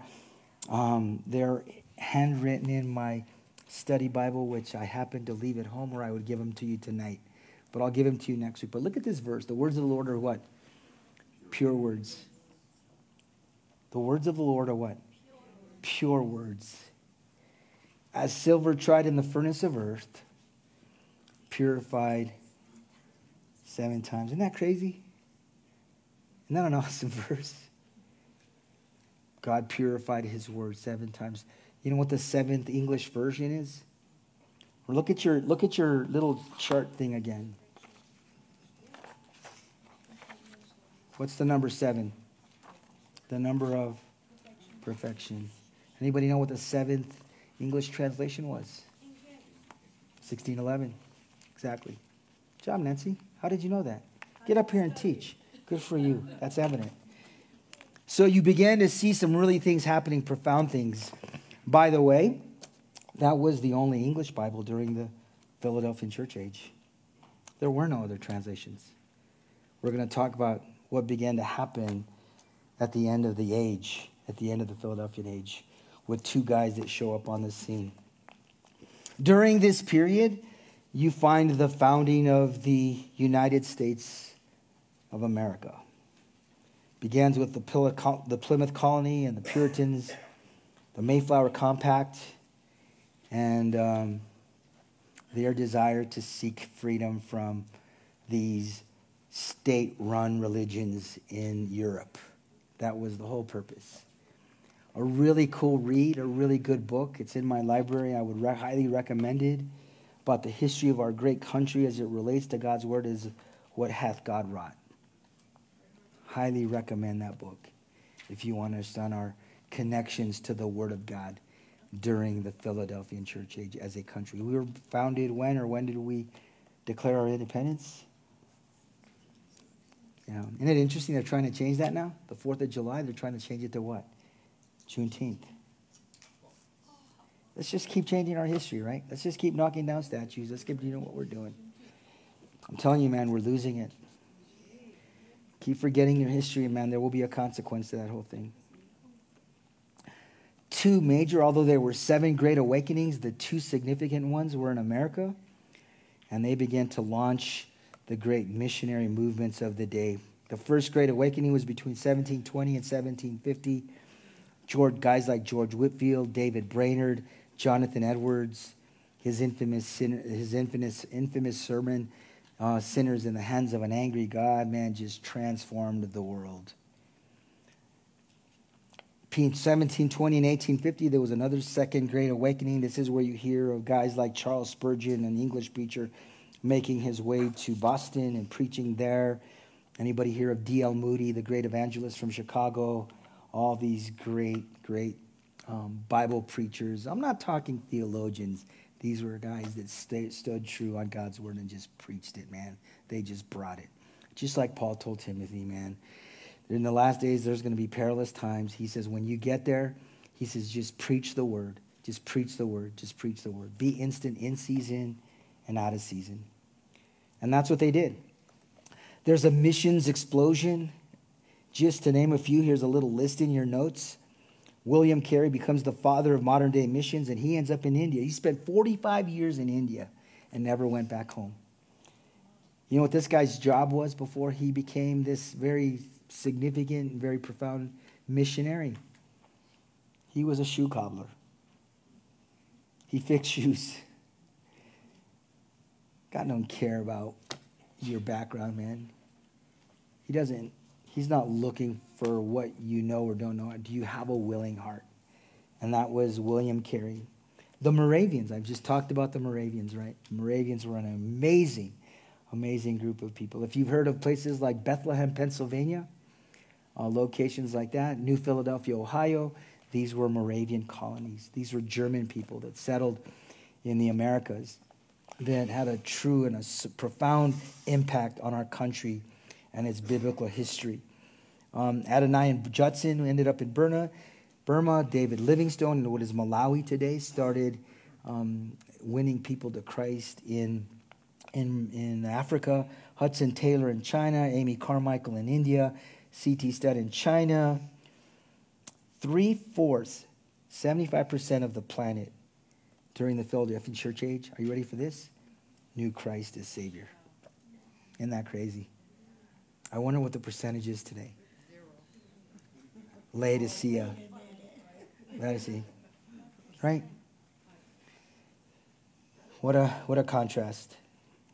These Philadelphians versus us Laodiceans. Let me share with you some of the significant outcomes from the Philadelphian church age that happened culturally and even sociologically. Did I say that right, Daniel? Sociologically? Bear with me. Listen to this. This is really cool. The years following 1700 also witnessed the rapid rise of invention. James Watt invented the steam engine. Benjamin Franklin was born. Newtonian physics revolutionized science. The newspaper business exploded in the information revolution. Still, the post-Reformation state churches of Europe all took the view that they would remain the holders of great political and financial power. Isn't that interesting? Who are those state churches? Not just the Roman church, but the Lutheran church, the Presbyterians up in Scotland. Church-state stuff. I'm going to be straight with you. I'm a strong believer in the separation of church and state. Leave us the stinking alone. Right? I get concerned sometimes about some of these Christian nationalists that are in our midst. Politicians.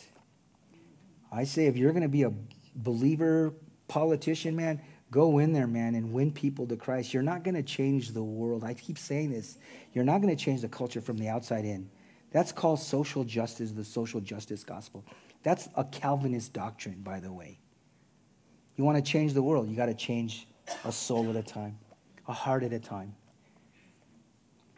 I'm not talking, you don't need to be protesting, you need to be witnessing. There's a huge difference. We have it all backwards in the Laodicean church age. You know what's happening in our country, and it's being more and more divided.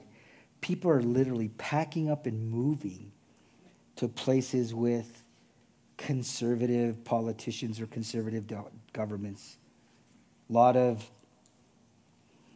those on the right are moving to Florida because of DeSantis. Well, what happens if they get a liberal governor? Are you going to move out of there? No, man, be a light wherever God has you. I love living in this liberal, crazy town called Santa Fe. We are in the belly of the beast, man. What more could you ask for? We're exactly where these early believers were during this period. Adonai Judson going to China and Livingstone going to places like Africa, animistic Africa, mind you. David Brainerd going to the Native Americans dies at 27 years old from a cold in Kufi as he's sleeping in a tent in the heart of winter. By the way, Yale University has an entire dorm or hall named after him. And look where Yale's at today. Look where Harvard's at today. Brown, look where Brown's at today. You know what all these schools were at one point? They were colleges to train missionaries. Tell me there's a revival going on in this country. It's Laodicea. That's our reality. Look at this. Some more thoughts.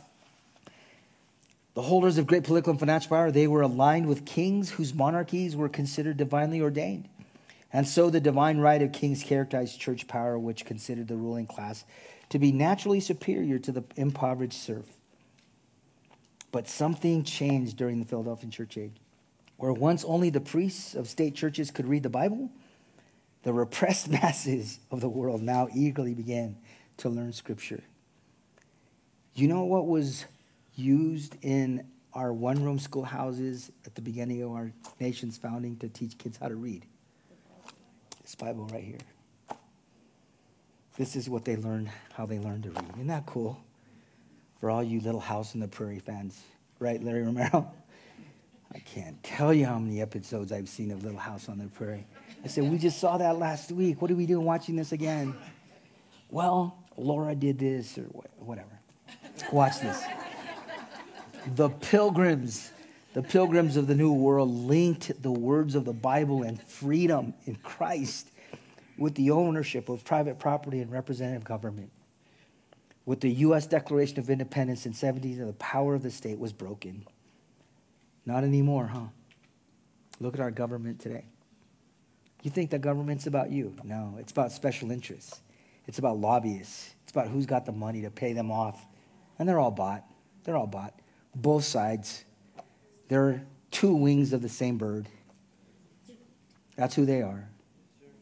Don't get me wrong. There's some guys that are out there, exceptions. Some, I believe, godly men. Some men of principle. Some men of morals that are still senators and congressmen. But as a whole, we're done. We are so done.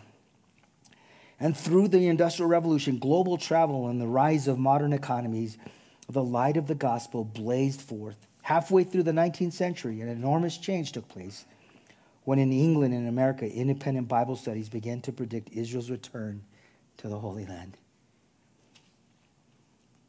That's a dispensational believer in theology, not a covenant theology guy. At the same time, the great missionary movements began to spin the globe with the message of the gospel. As the year 1900 approached, the great missionary movements came to their full potential, and the modern church was born. And guess who that modern church is? Laodicea. Next week, we're going to introduce you to Laodicea. Although there was this amazing open door and people that kept the word of God, the devil is always at work, right? And there were historically, and it's in your notes, there were intruders that came about during and through this open door. As the Reformation began to kick in heavily, the Roman Church began to move to counter the Reformation. That was the purpose for the Council of Trent, was to start establishing systems to counter this movement against these Protestant reformers. In 1540, the Jesuits are born. Anybody know anything about the Jesuits? It's a Roman Catholic order whose sole purpose is to keep Rome in power. They're known as Rome's or the Pope's Marines. They're very militant, they're very intelligent, and they have totally infiltrated our security apparatus in this country. They're all over the CIA, all over the FBI. So all this craziness that is happening and playing out Guess who's behind it? It's these guys right here. And guess who's training them up and sending them out? Right across the Potomac River is this big university known as Georgetown, a Jesuit school. So they all get their degrees from there. They all get trained. And then they make their way into the government and do what they want to do. And that's where we find ourselves. And this guy, Ignatius Loyola, becomes the general of the Jesuits. And they're still very active. They will continue to be active until this country ultimately is destroyed, because that is their agenda. I could spend an entire evening just talking about the Jesuits and their role throughout history in bringing about revolution. If you guys remember back in the late 70s and early 80s in Latin America, when you saw these right-wing dictatorships and the countering of those by the more poorer classes, and this whole concept of liberation theology. You know who was behind liberation theology? The Jesuits, right? And they're behind the whole social justice movement today. So that's a lot of their role. That's a lot of what they're about. Even when England was moving towards their independence from Rome in the early part of the 16th century, in 1504, for example, 1604 and then 1605, they had a huge role. When James I in 1604 authorized the printing of this particular Bible, authorized its printing or its publishing, actually not printing but publishing, the Jesuits that were very prevalent in England at the time began to move towards them against it. And I would encourage you to read up on an event that happened in 1605 known as the Gunpowder Plot. When it's in your notes, get online and just do a little bit of research. It's a fascinating event. It was led by, I believe, like 9 Jesuits that were being funded and supported by Rome to overthrow and to kill King James, who happened to show up at the first parliamentary session. And the plan was to blow up all of Parliament in 1605. One of the key guys, the guy responsible for actual putting the barrels of dynamite and lighting the fuses, was the name of Guido Fawkes, or he's also known as Guy Fawkes. Let me just show you a little image of him. It's an image I know that you're very familiar with, very prevalent, even in our culture today. I'm just going to Google his image. Check this out. And he represents revolution or anarchy, right? I know you're familiar with this guy, this image.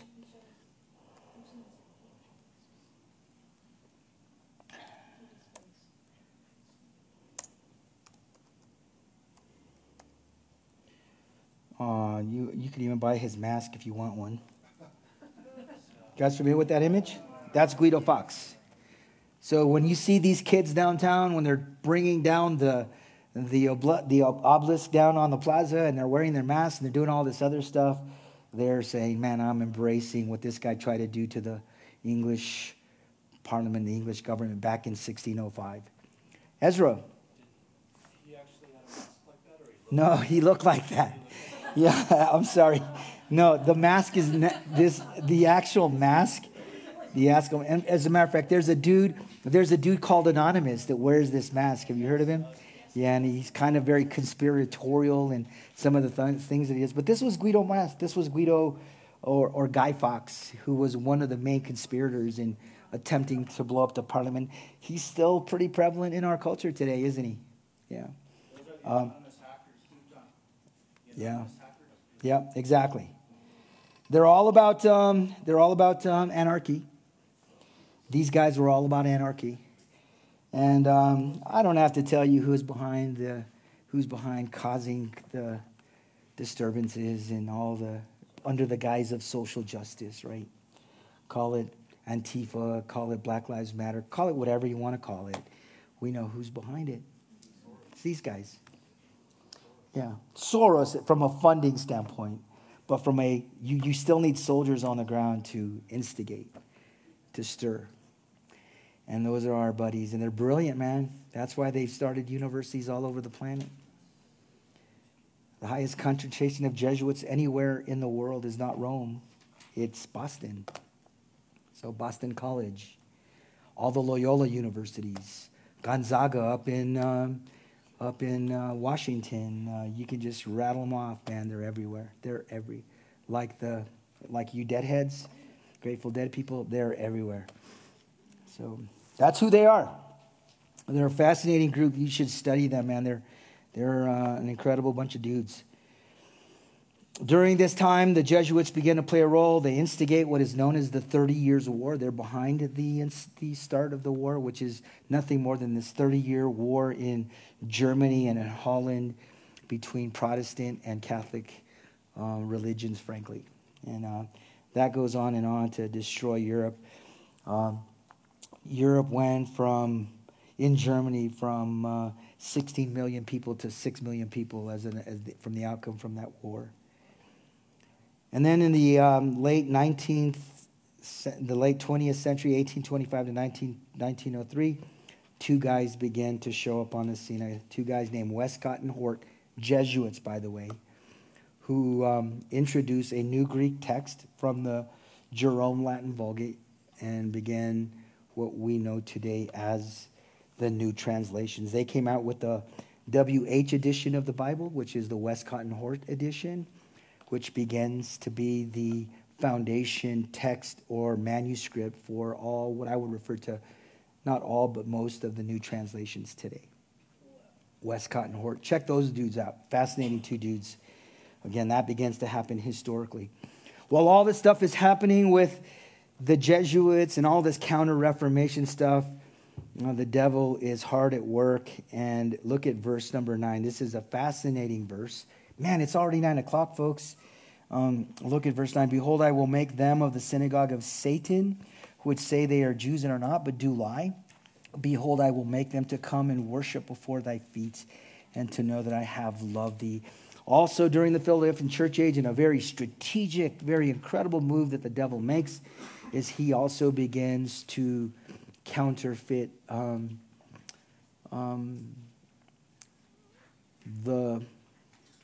the church with cults.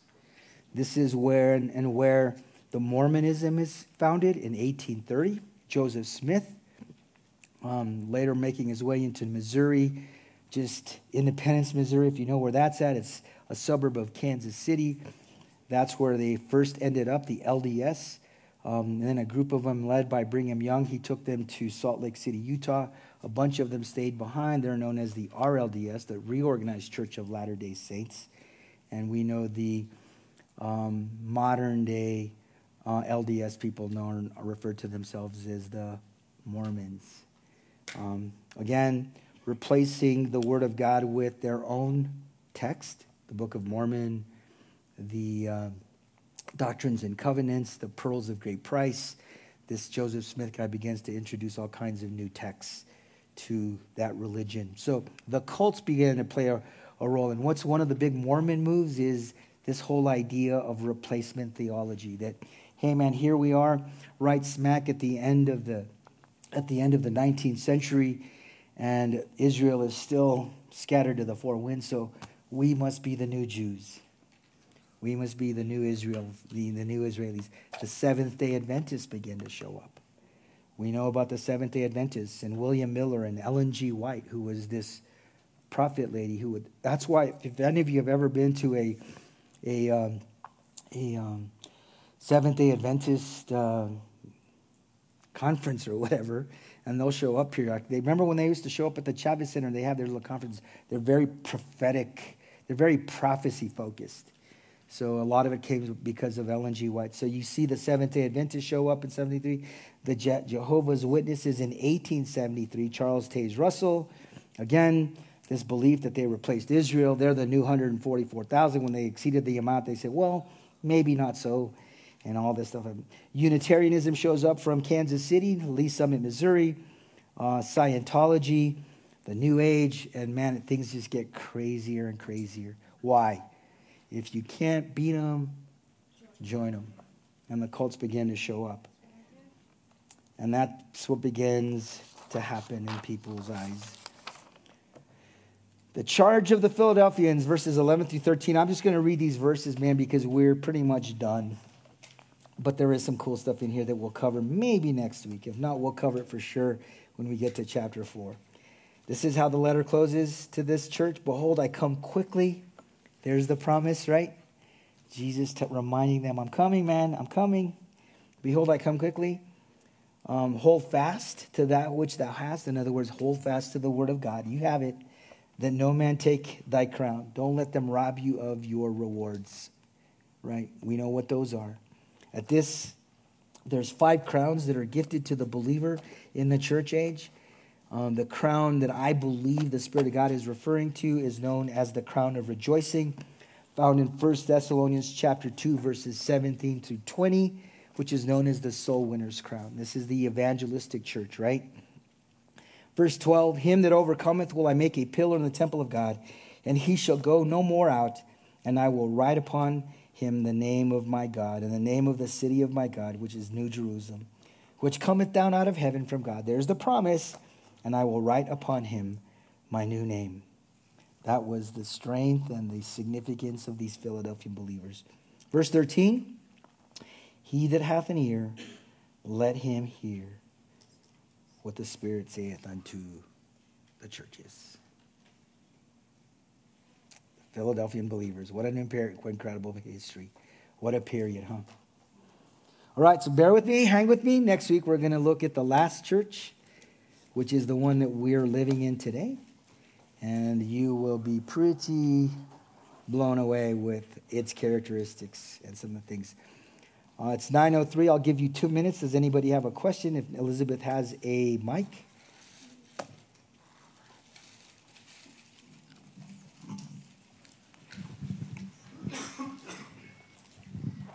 It's actually 2, but in verse 10, when he talks about keeping us safe or keeping us away, is that making a reference to the rapture?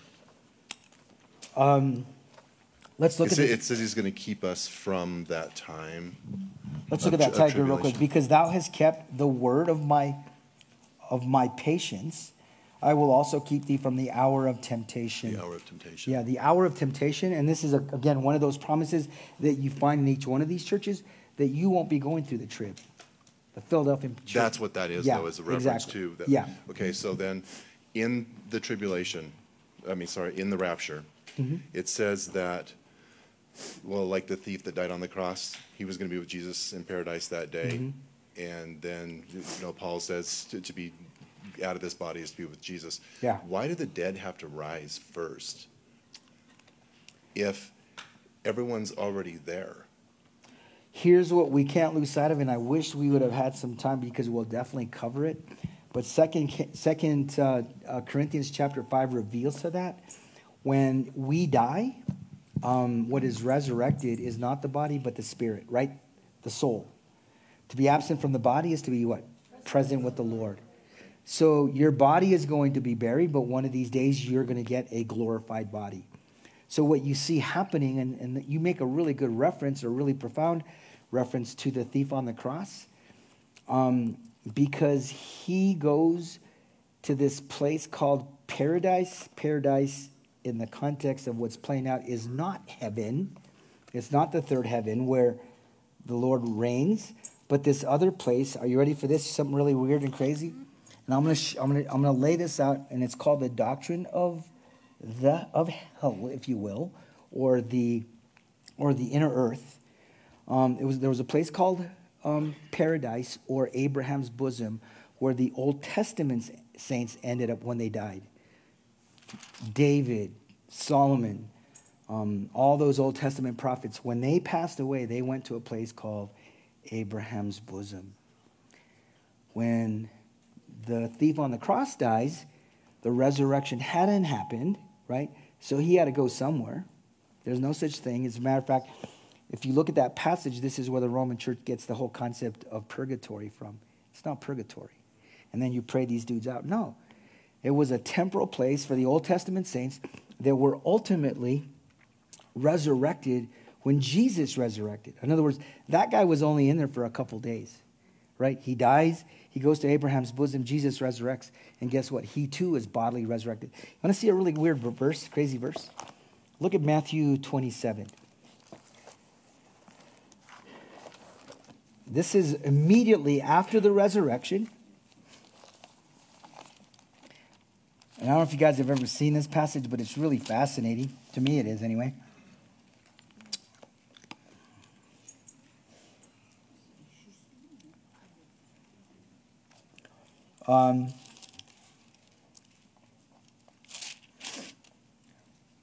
Matthew 27, it's in the 50s here. Look at verse number 50.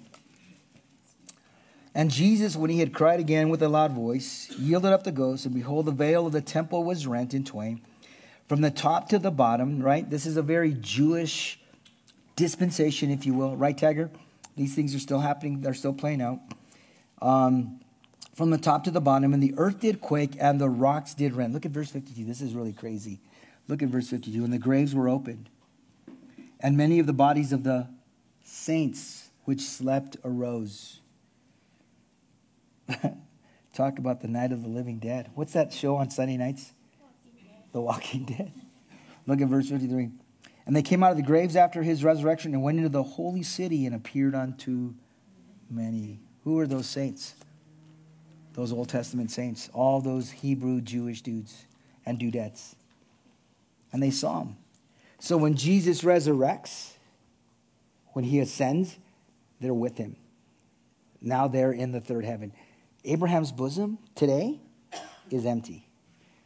Ephesians 4, remember, he led captivity captive. That was part of his plan when he descended into the lower earth, to bring those saints in paradise. Abraham's bosom liberates them. And this is the actual event where it actually happens. Then who are the dead that rise in Christ? At the rapture? All these guys that we just read about, Jedediah Hudson, David Brainerd, all these folks that have died, remember we talked about that, I think in chapter number 4, they're in a sleep state right now. Their bodies, they're dead, right? Not their spirits. Not their soul, bodies. exactly. Right. It's not a Jehovah Witness doctrine, which is the whole soul sleep thing. No, to be absent from the body is to be present with the Lord. So what was resurrected immediately after you were saved? You're seated in a heavenly place today, right? Spiritually speaking. So the day that you die, the day that we die, your body will go in there till the rapture. But keep in mind, what we can't lose sight of is this whole idea of now you're living in this spiritual realm, and it's almost like instantaneous. So these guys that were living in the 19th century, it's but a blip from a spiritual perspective, right?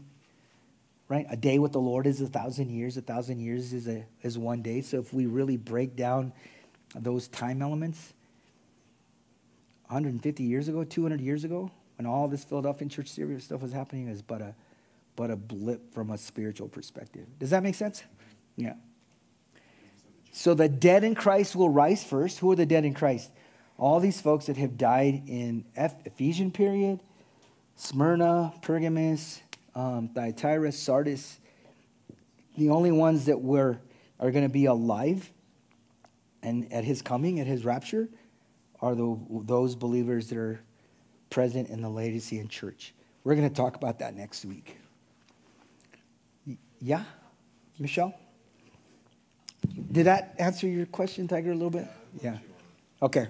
Look, check out 2 Corinthians 5, verses 8 through 14. So, Pastor, just to talk about verse number 10, is he pretty much speaking of two groups of people, those that have been saved through the rapture and those that will remain during the tribulation? No, of the last sentence on that verse. It says, from the hour of temptation, which shall come upon all the world to try them that dwell upon the earth. So look at the verse again. So let's they unpack dwell it. upon the earth? Yeah. When is all that temptation that's going to affect the world? It's going to be the tribulation period, right? So they're kept from that period. Who's they? Those that have been... historically, this particular group, the Philadelphian believers within this context. Just a reminder, always God is reminding us that we're secure from that event. How many of you have been around people that believe that the church is going to go through the trib, right? Mm-hmm. Right? To this day.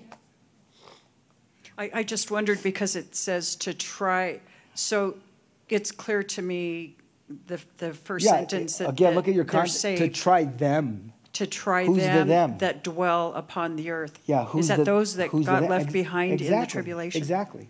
Yeah. To not sound flippant or whatever, those that miss the boat.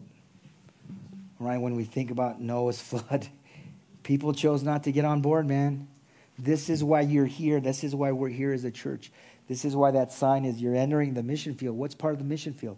To proclaim the gospel. That's what these guys were doing in the Philadelphian church age.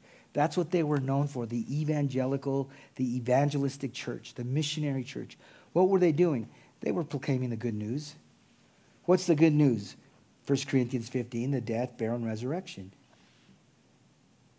That's the message. That's the gospel that we preach. Paul called it my gospel. That's our gospel.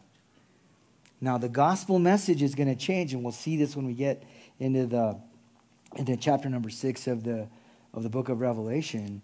The message that's going to be preached by the 144,000 is not the death, burial, and resurrection. Right? This whole Tim LaHaye stuff that people are going to come to Jesus during the tribulation. No. Put the Revelation chart back up real quick, Larry.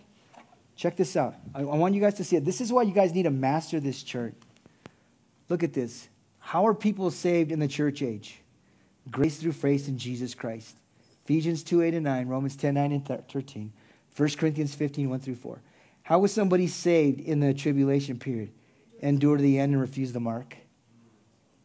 There's no come to Jesus. There's no belief in your heart, confess with your mouth the Lord Jesus, and thou shalt be saved. No. You're going to have to endure to the end. That's clear in Matthew 24. And don't take the mark. And then how are you saved in the millennium? The whole world's going to keep the law. We're back to Leviticus, Numbers, animal sacrifices. Wait till we get and study some of the things that are going to happen and are revealed to us in places like Zechariah chapters 13 and 14. The millennial reign. Dennis? I have a question, John. So I'm confused because Go ahead. you say that in order to endure to the end, and to endure to the end, that people can't come to Christ during the tribulation. So if you endure to the end, and even though you're not a believer or don't believe, that's a little confusing. You still make heaven your home, or I'll tell you what's not confusing. Because there will be 144,000 preachers proclaiming the gospel of the kingdom. We're going to see that when we get to Revelation 7 and 14, and we're going to learn what their message is. Their gospel message is different than ours. That's what you have to understand. They're preaching exactly the same message that Jesus preached when he was here, right? It was called the gospel of the kingdom. What's the gospel of the kingdom? What's the good news? The king is coming. That's the message that they're going to be preaching. And guess what? There's going to be people that are going to say, man, I want no part of this Antichrist crap. And I'm going to join forces with the sheep nations, right? The sheep and goat nations in Matthew 25. The salvation in the tribulation period is not personal. It's national. You're either going to be a sheep nation or a goat nation. You're either going to support Israel or you're not. And that's where he's going to unleash hell. When I say he, the Antichrist and his forces. That's the great tribulation. So those aren't my words. Matthew 24:13, Jesus says, endure to the end, and thou shalt be saved. When I first read that verse, I didn't know what it meant. What does that mean to me? I'm thinking, and I'm hearing this word saved for the first time in my life. And I'm starting to read the Bible for the first time in my life. And I'm reading Matthew 24. And I said, what do I need to do to be saved? I need to endure to the end? Until somebody taught me how to rightly divide the word of truth in the context of Matthew 24, which is tribulation period. He's talking to Jews. He's talking to Israel. The Mount of Olives. Are you with me, Dennis? Does that make sense?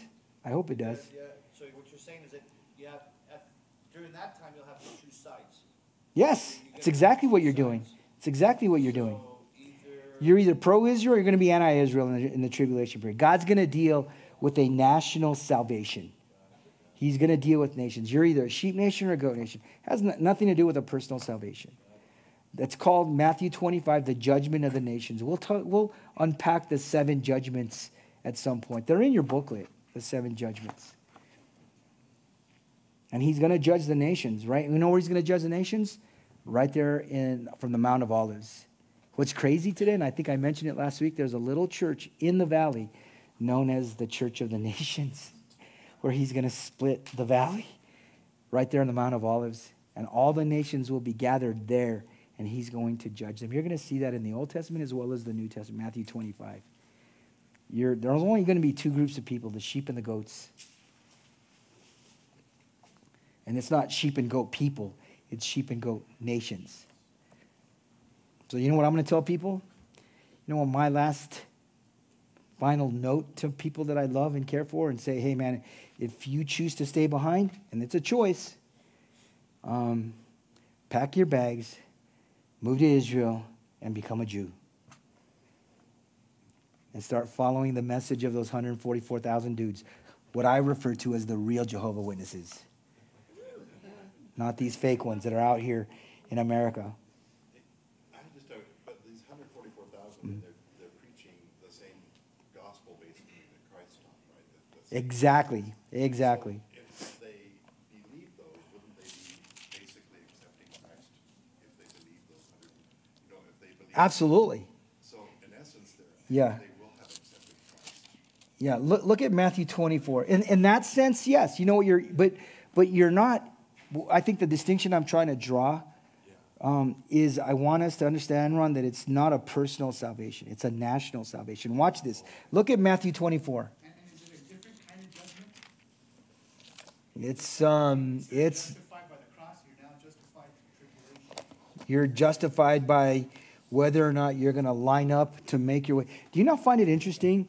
Do you not find it interesting that in Matthew chapter number 7, I believe it is, when if your eye offend you, cut it, pluck it out, and if your arm offend you, you know what's crazy? There was this dude that was in our church in Kansas City. It was a big church that literally plucked his eye out. He literally did that. He's a little bit on the wacky side. And you know what I believe that's all about? Because if you look at Matthew's chapters 5, 6, and 7, the context is the Sermon on the Mount, which is the constitution of the kingdom. In other words, those folks that are going to survive, endure to the end, might have taken the chip. I'm just thinking out loud these crazy thoughts that I contrive when I'm reading the scriptures. And to make it in the millennium, right? Because that's where the chip's going to go. On your right hand or your right eye. Forward to your right eye.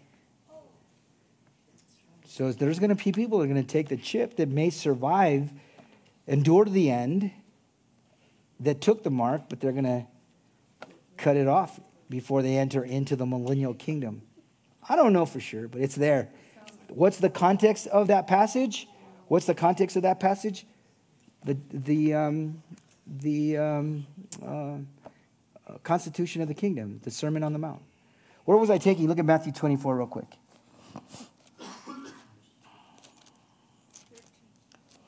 Look at verse number 11. And many false prophets shall rise and shall deceive many. Verse 12. And because iniquity shall abound, and the love of many shall wax cold, but he that shall endure unto the end, the same shall be saved. Are you with me? Now look at verse 14. And this gospel of the what? It's not the gospel of grace. It's the gospel of the king. If you go all the way back to Matthew chapter 9, when Jesus shows up and he sees the multitude and he was moved with compassion, you know what the Bible says he was preaching? He was preaching the gospel of the kingdom. What's the gospel of the kingdom? I'm here. The kingdom's here. I'm here. The kingdom's here. Accept it. That's the message in the trib that these 144,000 dudes are going to be preaching. And people are either going to line up and accept that, the proclaimers of that kingdom, or not. So it's not a personal salvation. It's not a personal salvation. Like all these movies, the Tim LaHaye movies, Left Behind. What's that crazy movie from the 60s that my wife got saved when she watched it? What was it called, Larry? That freaky movie? What was it called? Huh? Thief in the Night. We watched it the other day. It was on one of those old stations, and I said, wow, this is really corny. No, I'm serious. There is no indwelling. He's going to work outwardly. He's still present, but he's working. There is no indwelling of the Spirit in the trib, right? The Jews in the Old Testament were never granted that gift of the indwelling of the Holy Spirit. Only the believer, only the Christian, only the church age, right? Yes, Michelle. We're going to stay here. I'm sorry. Go for it. It just occurred to me in Acts 1, Uh-huh. when Jesus comes back and he's with the apostles, and they're asking him, which Uh-huh. you said earlier, when is the kingdom? And he said, it's not for you To know. Mm-hmm. So was he talking about the kingdom, preaching the kingdom gospel, or because the church is being Right. born at that time, Right. and they're Jewish, is he talking Yeah, keep in mind what he goes on. He says next, don't go anywhere, stay in Jerusalem, because I'm gonna be sending my Holy Spirit, who's gonna give you power. Power to do what? The power to stay true to the charge of being his witnesses in Jerusalem, Judea, Samaria, the uttermost. So in Acts chapter 2, Pentecost, the Holy Spirit comes down. He doesn't indwell them then. He indwelled them in John chapter 20 when Jesus shows up after the resurrection, and he breathed under him and they received the Holy Spirit. That's when his Holy Spirit. Do you remember when you got saved? When you got saved, you had no clue that the Holy Spirit was indwelling you. You know, when he empowers you, when he starts to transform, he begins to use you in mighty ways. That's what happens at Pentecost. He empowers them. I'm sending you my Spirit. He's going to give you the power to be these witnesses that I've called you to be. Now, here's what's cool about the Lord. He's given them one more chance with Stephen. He gives them one more chance, and then he was done. Now, here's what I know about God. This is the difference between what I would consider foreknowledge and predestination. What God knew the Jews would reject him. But this whole idea of free will is always part of his purpose and his plan. It's always about free will. He always gives a choice. You want to see a crazy thing in Acts chapter 7? We might as well stay here till 10. No, check this out. You read this passage in Acts chapter 7 where Stephen gets stoned, and I've heard crazy things, these preachers that say, oh, look at the Lord standing up to receive this great proclaimer of the gospel.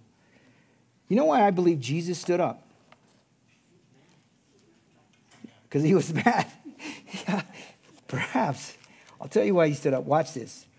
Look at the end of chapter 7. Verse 54, and when they heard these things, these are the religious Jews, the Jews that were present. And when they heard these things, they were cut to the heart, and they gnashed on him with their teeth. But he, being full of the Holy Ghost, looked up steadfastly into heaven and saw the glory of God. This is what Stephen saw. Anytime you see the glory of God, what's playing out? What's the context? What's the context, event-wise? The second coming. The second coming, the glory of God. And Jesus, what? Standing, not sitting like he did after he resurrected, but standing on the right hand of the Father. You know what I believe? He was ready to come back if these Jews would have just accepted him, accepted the message. He's all about free will. He's standing, man. When he stands up, he's ready to move. So what do you do? After they rejected him, they still him, they call him, sat back down. Now I'm gonna go save the Samaritans and the Ethiopian eunuch in the very next chapter. And then Paul in chapter 9, and then the Roman dude Cornelius in chapter 10. And then chapter 11, no longer is Jerusalem significant, now it's Antioch. Isn't God good, man? Because at the end of the day, he had you in mind. Nobody knows except God how long the church age was going to last. That's what I was getting at earlier when we were talking about progressive revelation. What we know today, we're privileged to have the revelation that we have. These guys didn't have a complete Bible.